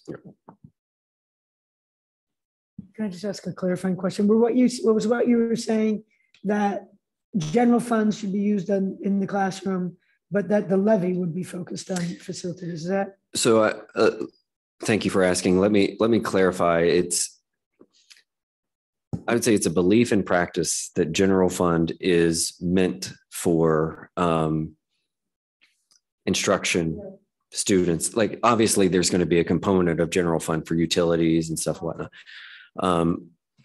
But there are different types of levies. There's operating or general fund. There's bond levies for facilities. There's permanent improvement levies for facilities that help relieve the general fund's expenditures on those sides. So I guess my point is, if we continue to only use the general fund for repairs and maintenance and not ask, we could ask for just additional general fund dollars and maintain our facilities. And maybe that's part of the next levy. There's different ways to fund the buildings. And there's different ways to organize that. Correct. Okay. But I guess if we go down our current path, if you look at our pie, maintenance and repair is going to eat more of that into instruction. Especially as those facilities and equipment age. And, right. You know, the more use that it's getting and they're working harder, they have a higher potential for failure. Yeah. And you're one catastrophic failure away from not being able to operate in a building. Yeah. So I'm going to say something, in no way am I recommending us getting new facilities, like brand new buildings, but I read an article today of a district who had a study done that said they're going to need $260 million worth of improvements over 30 years. They could build brand new schools for less than that.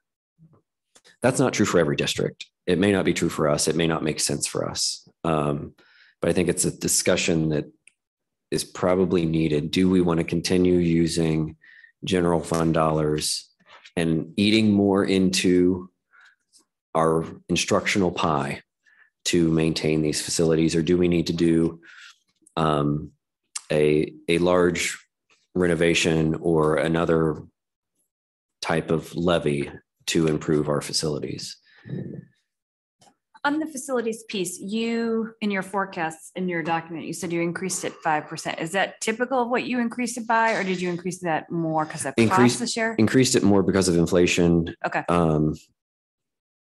And aging facilities. It's a combination of both. I mean, if you look in the news, inflation is 8%. Not everything is going up 8%, but it is a concern. So you took that into account when you did the forecast? Yeah. Okay.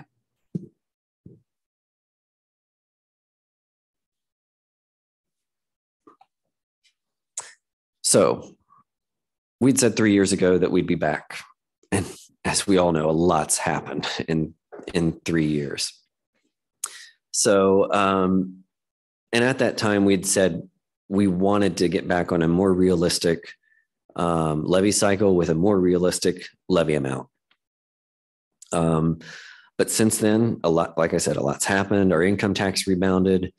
COVID stimulus dollars are going to help alleviate some expenditures that we would have seen in general fund anyway. There's some expenditures that we've avoided because of COVID in maybe the first 6 to 8 months of it. And as expected, conservative forecasting, which I think you would want as a treasurer. You wouldn't want me come saying we're spending way more. I think you'd rather me come back and say we're spending less, or our revenue is coming in better. So based on that, this updated forecast that we have tonight, we're confident that the 2000 funding can be stretched at least another year. And we believe it's important, and this will allow our community to recover and heal from the last 2 years. It's been a tough, emotional 2 years on our students and parents and residents, whether you have kids or not. And we'll have an updated strategic plan, either be in the process at the time of this forecast, and by a year from now, we'll have a much better lens or better crystal ball to know how that strategic plan is going to drive us financially. So a year from now, we think we'll have a better sense of our needs, and we'll have the Facilities Advisory Council, probably a year's worth of work from them to have an idea too. Not saying that we would have any type of facility issue on the ballot in 2023, but we can be prepared to probably talk about it better. Can I ask a quick question? I don't know if this would go to Dr. Jade or Dr. Fine, but with the strategic planning discussions, are we targeting for a 2023 launch to start the strategic planning, or and have it completed by 2023? What's the timeline? The goal is we've started these conversations. It sounds like it's a 6 to 12 month process. Yeah. So as I'm listening to that timeline, about this time next year, we would like to be finalizing a process. I would hope at the latest. When you talk to some of the consultants that do this work, 6 months is really moving quickly. We want to make sure we get it right as opposed to checking the box. Mm-hmm. It'll also be helpful for our community to have access to our facilities plan before we ask them to fund it. So yes, so I was going to ask with the strategic plan, we're going to ask for a master facilities plan. So I would imagine as we have these conversations, Kyle and I talk quite a bit. I would imagine a strategic planning process will fit very nicely within a master's planning facilities process as well. Strategic planning process. Yeah. Thank you. Yep.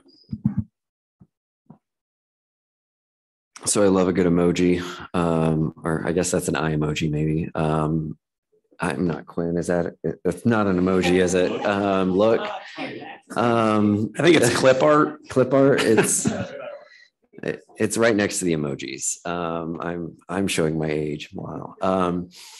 But always keeping an eye on this graph with revenue, expenditures, and this year our revenue is going to be above expenditures projected. But next year's that year when we start spending into our cash reserves and spending down. So as that red line goes above that blue, the green dips down. And you're projecting flat revenue for next couple of years, play it safe? Yeah, so conservatively keeping income tax at a 1% increase year over year. Again, that we've seen some fluctuations there.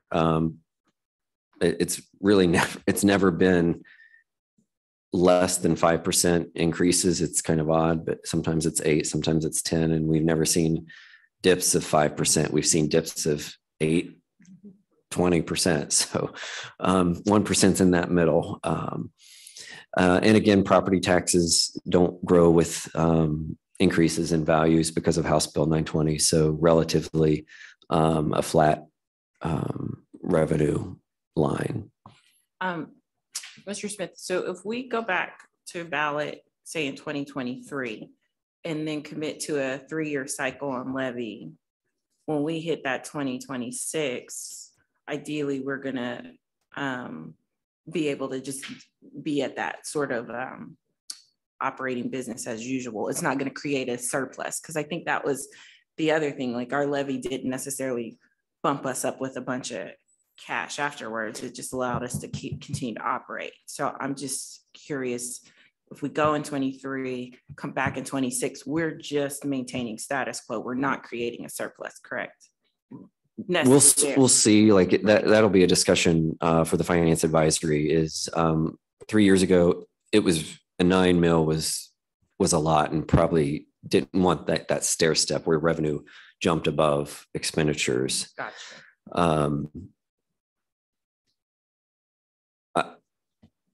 To briefly answer, I think that'll be a discussion for the finance advisory to say, all right, is this a break even type of levy, or do we feel like there's room or an appetite from the community to go a little bit more, give a little like a traditional levy looks like? Oh, can you explain it to me? So districts, when they go to levy, don't just ask for what they need to operate, they ask for cushion. I would say traditional levy, if it's a 3-year cycle, is year 1, is there surplus, year 2 is a break even, year 3 is a deficit. If it's they come back. And then they come back. I see. That's a very simplistic view of it. No, I like it simple. We had, we were starting from a point that we could live with a break-even levy. Mm-hmm.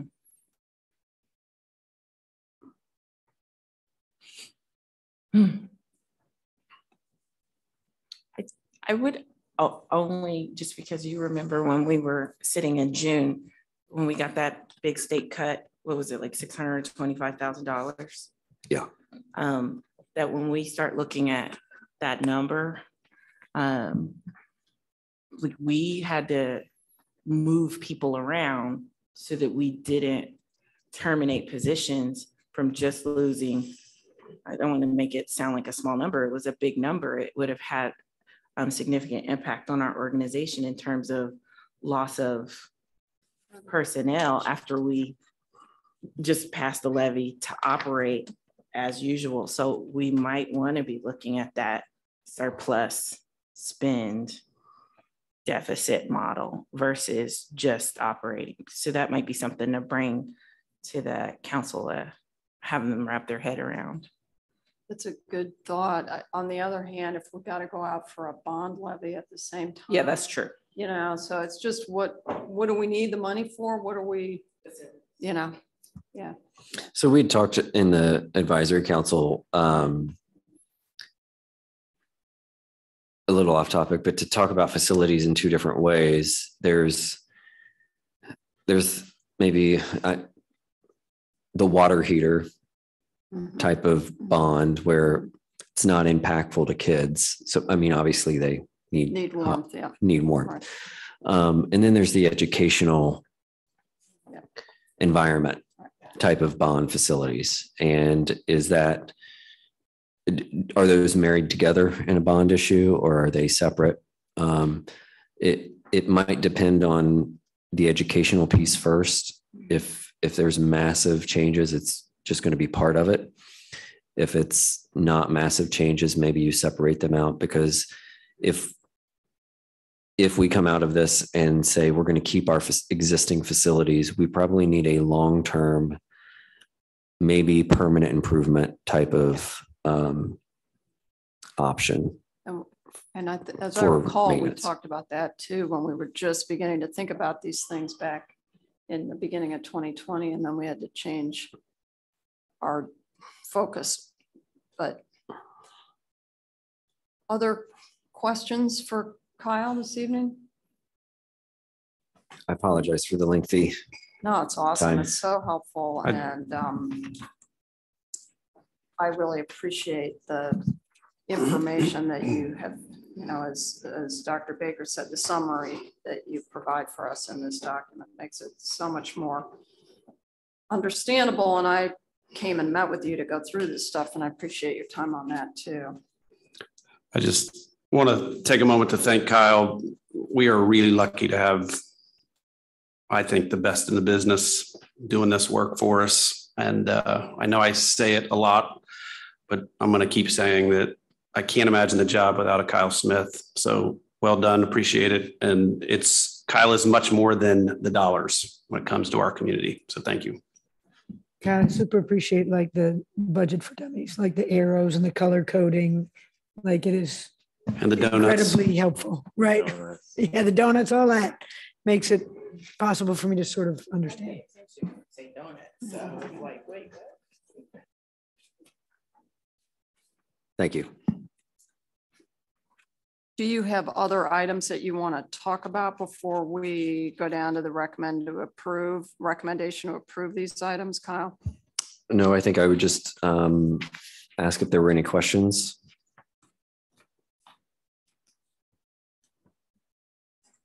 Okay, hearing none. Our item 5H is a recommendation to approve items 5B through G. Can I have a motion to approve those?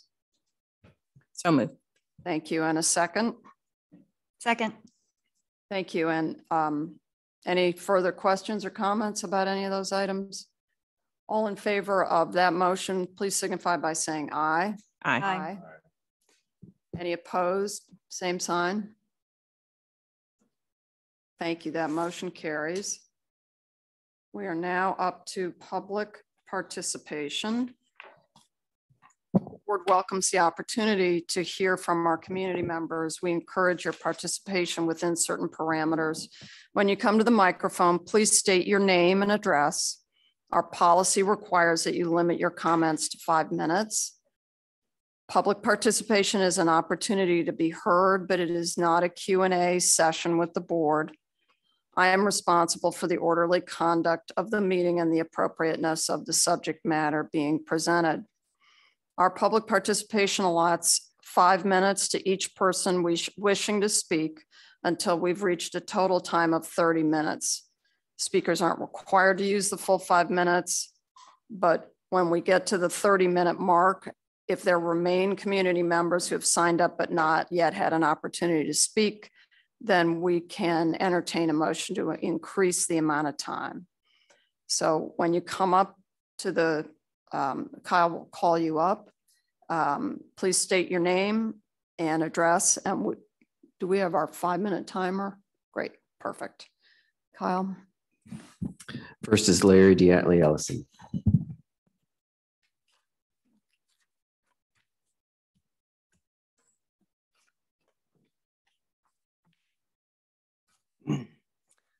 Hello, everyone. Thank you for allowing me to be here tonight. I'm Larry Diatley Ellison. I'm at 46 North Roosevelt Avenue. And wanted to start off really quick and say thank you, Mr. Smith, for clarifying your comment on the loss of Spanish in the elementary as being small financially. I think if you talk to a lot of elementary parents, they would think the impact of the loss of Spanish as being a large impact. So thanks for clarifying financially.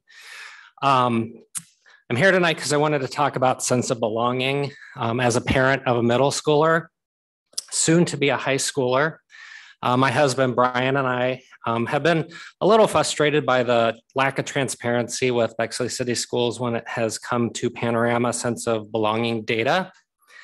Alana Spector provided comments last month in the board meeting regarding the presentation by Ms. McMasters in the November board meeting. presentation that I personally considered to be somewhat misleading. I understand that the official response from the school is that the data was accurate. I would just like to say, I think accuracy and being misleading are not mutually exclusive. Unless someone's willing to offer a better explanation, this is how I see it. Using the percentile in which Bexley City Schools fell in comparison to national data of suburban schools at the grade bands that were displayed and assuming low rates of poverty on a slide simply titled Sense of Belonging and School Climate is misleading at best. The slide cannot stand alone, and it has to be supported by the narrative that Ms. McMasters gave during the board meeting. So not only would parents that are interested in this information have to have access to the presentation slide materials, but they would also have to have access and watch the video to match up her comments along with the presentation materials in order to get the full story. I think this is unacceptable, and I think we can do better. Transparency would have been including text that explicitly described the data that was presented on the slide with all the caveats that were included in Ms. McMaster's comments. Even going back to September 2021 board meeting where Drs. Boyle and Abraham presented panorama data, the data was not presented or visualized on the recording of the board meeting, nor were the presentation materials provided. Makes it very difficult for parents to assess what's really going on, and that's my request for transparency. I think the issue is broader. As a parent, I don't really understand the focus on national percentiles and how we fall or relate to other school districts nationally. As a parent, I want to know what my child is experiencing in my school district. And I feel like the sense of belonging and school climate data, we need to understand as parents what our school is experiencing. I think better transparency would be providing that data to parents rather than forcing them to request FOIA requests to get the data.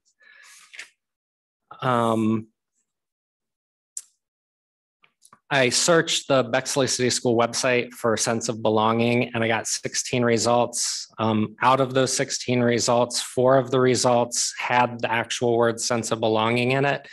All were just references to sense of belonging, not an actual, not actual data on the sense of belonging or school climate, nor was there a visible plan on improving those items in the school. As you are aware, I ran for Board of Education last fall with 3 of you included. And I know that during our campaign, Ms. Pickrell was very insistent on her focus being sense of belonging. I hope that you join me in a commitment to improving on our students' sense of belonging. I'm here to ask you today to publicly address Bexley students' current sense of belonging and school climate data. What plans are in place to address the gaps that are identified in that data, the resources that are assigned to those tasks, and the date on which we can expect an update with any results that can be shared. Finally, not in my prepared remarks, but I would like to say bravo for the selection of Ms. Nicewander as principal for Maryland. My son spent 4 years at Maryland, and out of all of the staff that he encountered during those 4 years, Ms. Nicewander was the one that, if you asked him, had his back and stood up for him. And so I think she's an excellent choice, and you all made a very good decision with that. Thank you. Thank you so much. I appreciate your engagement.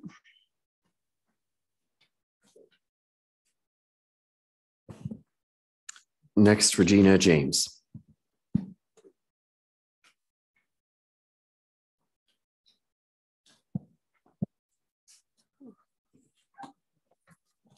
Hello, everyone. My name is Regina James. I live at 2725 Allegheny.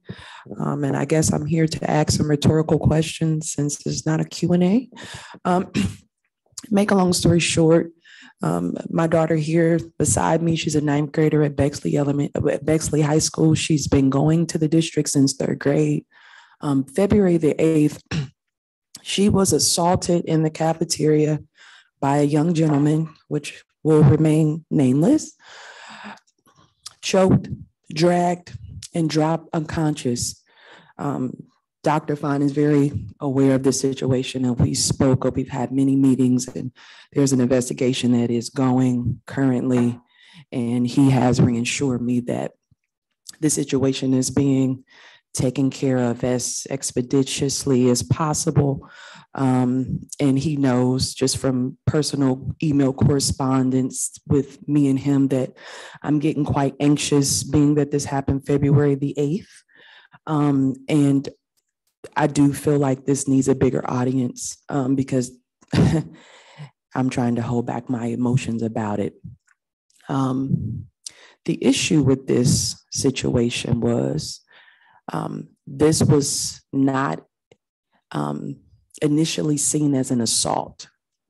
And I had to advocate for her in order for the district and the administrators that are in question here that was handling this to see it as such.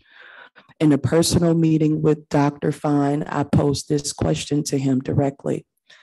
I said, Dr. Fine, and my daughter plays volleyball with his daughter. And I said, Dr. Fine, if this was your daughter, do you think it would be acceptable for your administrator to tell you, and I quote, we will finish our investigation and call you at the end of the day after this vicious attack is on tape in a cafeteria, which I would like to point out that she was left, nobody helped her, not a staff member, not a student. And when this was investigated, the perpetrator said that he was joking around. After I called the police was then discouraged by the administrator. After I called the police the second time and then decided to call Dr. Fine because he was not aware of the situation, he obviously encouraged me to call the police. And I'm going to skip past a lot of other details in this because there's an investigation going on, and it's my understanding that if I'm not happy with the results of this investigation, that I can appeal to the board. So eventually, I definitely wanted you guys to see my daughter here. And a lot of you may not know by looking at me that my daughter here, her grandmother is Caucasian. She has blue eyes and she has blonde hair. And when I told her that this happened to her granddaughter at this district, her response to me was, this was not happen if she was white. I want to also say this young man was not immediately moved. This happened at lunchtime. He was allowed to stay in the school for the remainder of the day and come back the next day until I called the police the second time and had the officer demand to see the video surveillance, which at that point, he had to educate the administrators on what the definition of an assault was. After this particular administrator quoted to me the Ohio Revised Code, which he believes, by definition, that my daughter was not assaulted. Verbatim is what he said. When I asked him what he would consider this to be, he said school violence or fighting, but he would let me know at the end of the day. Two things, my time is up. I do believe that my daughter was discriminated against by this administrator and along with bullied. By definition,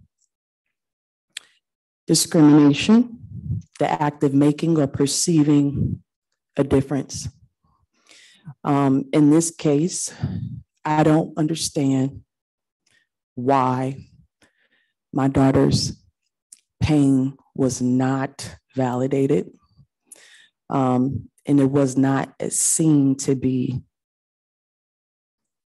as bad as anybody else's. Bullying, abuse or mistreatment of someone vulnerable by someone stronger. And it's my personal belief that this administrator did use he had the opportunity to protect my daughter by removing this assailant, doing some other things, which he chose not to for whatever reason, I don't know. And hopefully Dr. Fine would be able to bring some understanding to that question. It is May, and me and Dr. Fine he's helped me out a lot in this situation. And I'm not going to go take too much time more because I want Chase to be able to speak. But that's basically why I'm here today.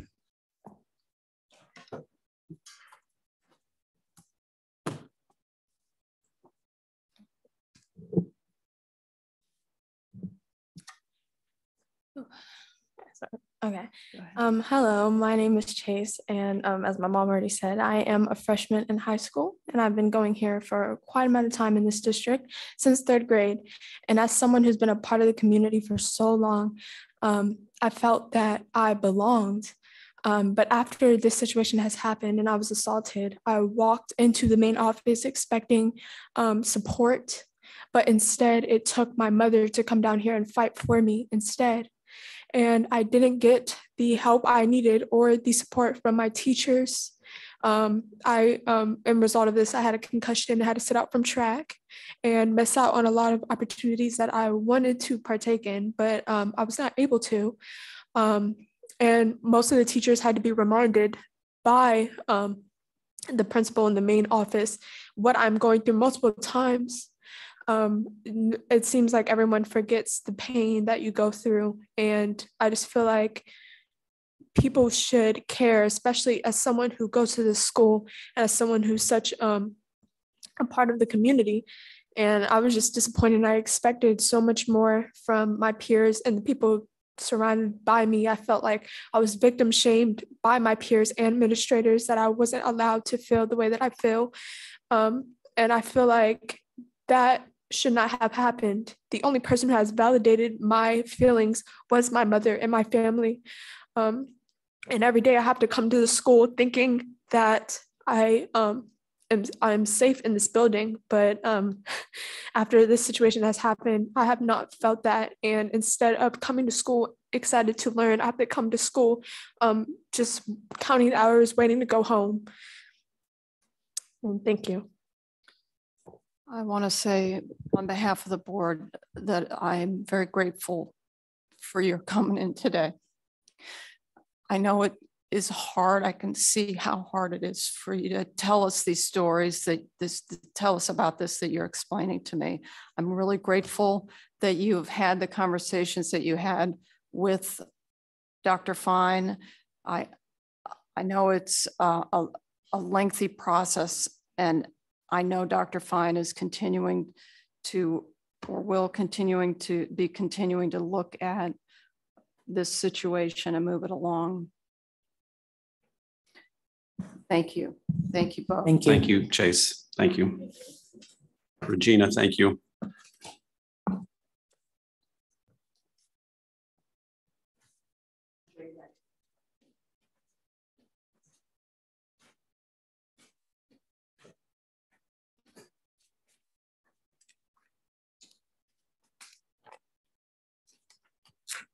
We ready? Ms. Spector, thanks. Sorry, I think I'm with Victoria on this one. That just breaks my heart in a million pieces, and you all know exactly why, because you know that my child experienced something very similar. Alana Spector, 2444 Fair Avenue. I don't have a lot to say today. I'm here because I wanted to talk about the school response to my comments from last month. I didn't get a response until yesterday, and only through a FOIA did I get a response.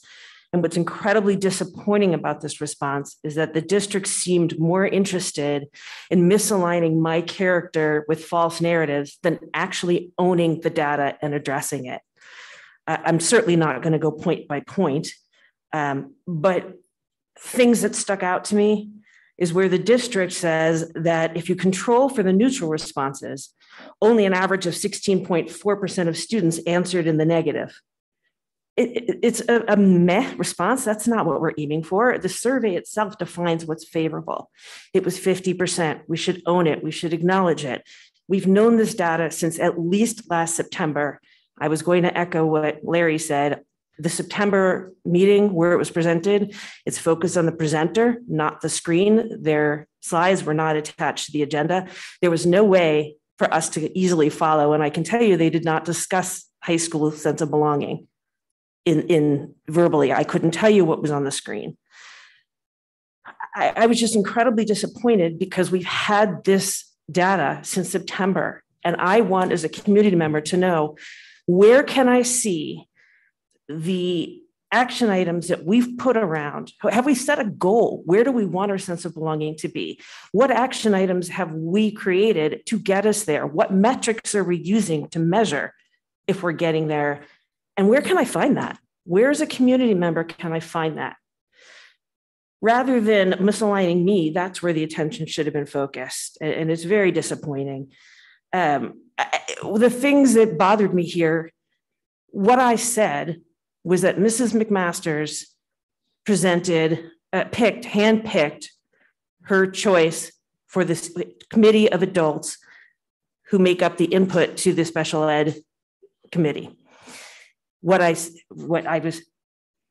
also said was that despite speaking to my friends, I never found anyone that was on the committee. What they seemed to hear was that I'm upset that I and my friends weren't on the committee. That isn't what I said. That isn't the problem. The problem is that we don't have an independent auditor, and they are very well aware that ODE and state support team can come in, they can pull IEPs, they can pull PRO1s, they can pull ETRs, they can pull all of our processes and see if we're in compliance. And that's the type of oversight that I believe we need, because we're not going to get to the root of the problem. If you have 19 faculty members on this committee, not including Dr. Fine, and 16 family members with no criteria as to how any of these people were pulled and given this opportunity, a survey that there was no criteria as to who was going to be using this data and how. These were the things I said, not I'm upset that I and my friends were not selected. I'm saying that you need an impartial auditor at the top to use this committee to find out what's really wrong. And I'm urging you to go to your friends, go to the people you know that have kids in special ed and ask them 3 questions. Number 1, do you think your kid is getting the education that they need and deserve? Number 2, do you think that you need a lawyer or an advocate to get what they need? And number 3, does your kid feel like they are heard, seen, and belong in our district? Just ask. It doesn't have to be just me. Thank you. Thank you. I appreciate your engagement.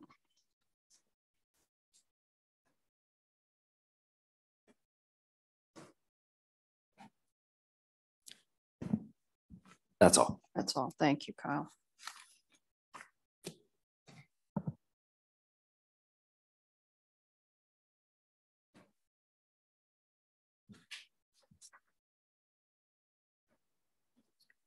So our next topic is the board resolution.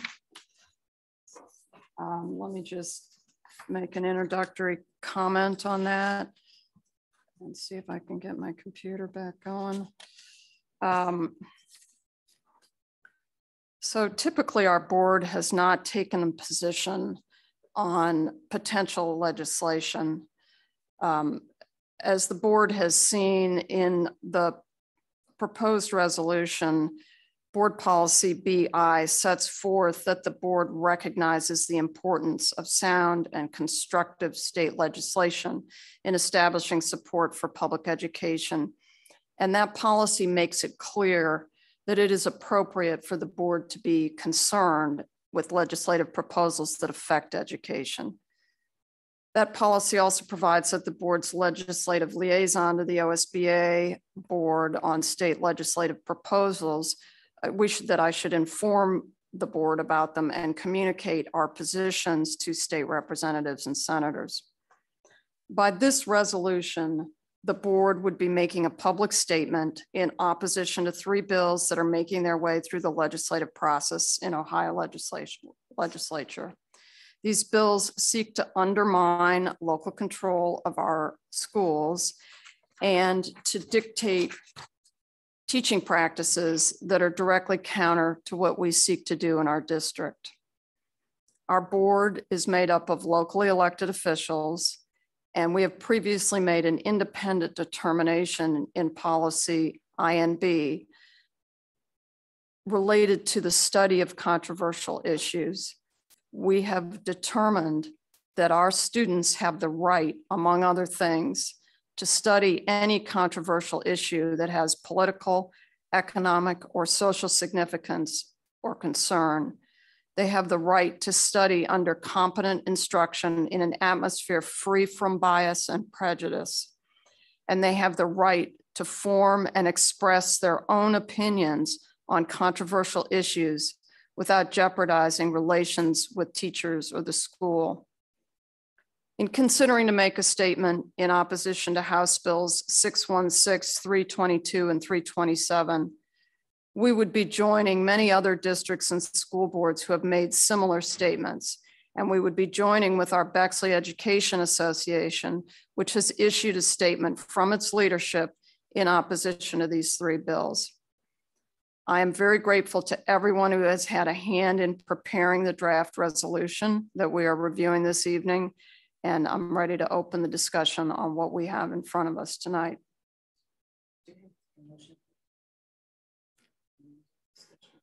I'm happy to do that. Yeah. I'll entertain a motion to approve the resolution.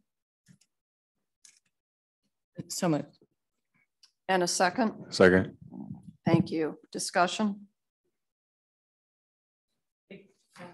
Ms. Powers, I know I requested that when we send this resolution forward, that it includes not only our policies that we reference, but our equity policy as well, with a brief letter. And I don't know if you need help in drafting that, but that just is outlining why we are taking this stance, because we have historically never taken a stance such as this. So we have an engaged conversation in this way with our legislature.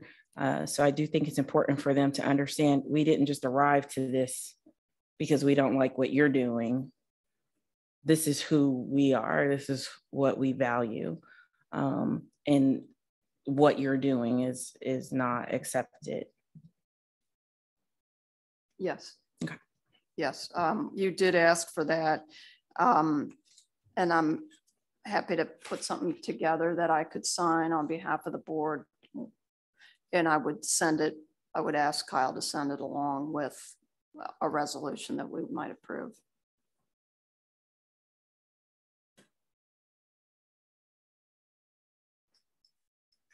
Other comments? I just want to thank you for, this was a lot of work and there was a lot of input from a range of perspectives. And I know that it was challenging at times. And so I appreciate your willingness to take into account multiple perspectives and take the lead on something that required an enormous amount of time. So I just wanted to sort of express that appreciation. Thank you. I'm really grateful for the documents that we had that provided us a starting point. I had input from the BEA's leadership. I had input from Mr. Braxton. I had input from board members, and it, you know, was a process where I was just getting other people to help. So I don't get credit, but I'm really grateful that I got that much input on it.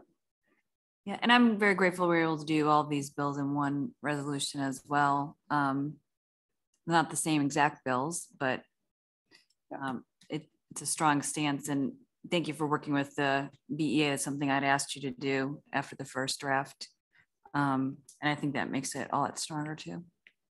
Yeah, and as you know, not only was this discussed at our Franklin County School Board Member Alliance meeting, this is something, as Dr. Fine knows, I've been wanting to bring forward for a while, but I didn't really have to reach out to these other folks. They reached out and said, what are you guys thinking about doing? How can I get involved? So I feel like we come to the table on this with the support of our various stakeholders and the people that are doing the work. I know our students are engaged on these very issues and are planning to make their views known. Our teachers are engaged and have, through the leadership of the BEA, made their views known. And I feel like it's a great opportunity for us all to make a statement. Our statements are a little different, but they all are in opposition to these bills for the reasons that we've expressed in our collective resolution. Yeah, I've had many conversations with several students, several staff members who I know are very appreciative of the conversation and the stance. That's great. Thank you. Yeah, I appreciate this as well. And just some of the conversations I've had with other school board members in other districts, and, you know, this kind of, as we call it, encroachment, if you will, you know, or even an erosion of the role of the teacher in the classroom. And so this, you know, just, you know, even having the anti-racist kind of stance, you know, not just going along with things and being an advocate in different ways. And being succinct, as Joanne kind of referenced it here, with three bills in one. We don't know if there's a fourth one coming, you know, where the trajectory is going, but we know where Bexley stands. So, and putting the three bills in, that was you know, I had been thinking about these other two bills, and then Bill 616 came into being, you know, in April here in Ohio. When Dr. Jade and I were on our last call with the Franklin County School Board Association, Member Association, one of the members of that group noted that her district had put a statement out, but it was only on 616. And she was a little conflicted that it hadn't addressed all three of them. And that was helpful to me to remember that they all hang together in a way. They all address the same issues. And so I'm grateful that we were able to, you know, there may be another one, there may be more, but where we are right now. So if any other comments or questions? Great. And before I say this, I just want to say that I know that there's a lot of work going behind the scenes with many students and like student advocacy groups, but I want to say that I generally, based on conversations I've had with students, there's an overwhelming consensus and support of what you guys are doing. I think students generally don't want to be sheltered from difficult conversations. They want to be able to talk about things that may make them uncomfortable, but I think these are conversations that we need to have to prepare students for the real world and for college or whatever they choose to do after high school. That's great. Thank you. I just love having that voice in this room. You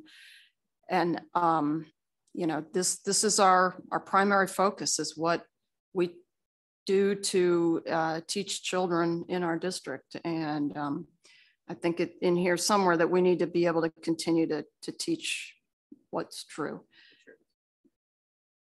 Okay. Everybody in favor of passing the resolution, adopting the resolution, please signify by saying aye. Aye. Aye. Any opposed? Thank you. That motion carries. Last thing we have, anything, may I have a motion to adjourn our meeting?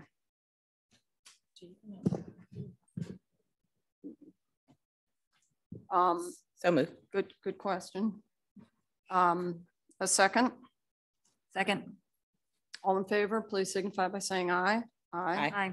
Any opposed? Thank you. We are adjourned.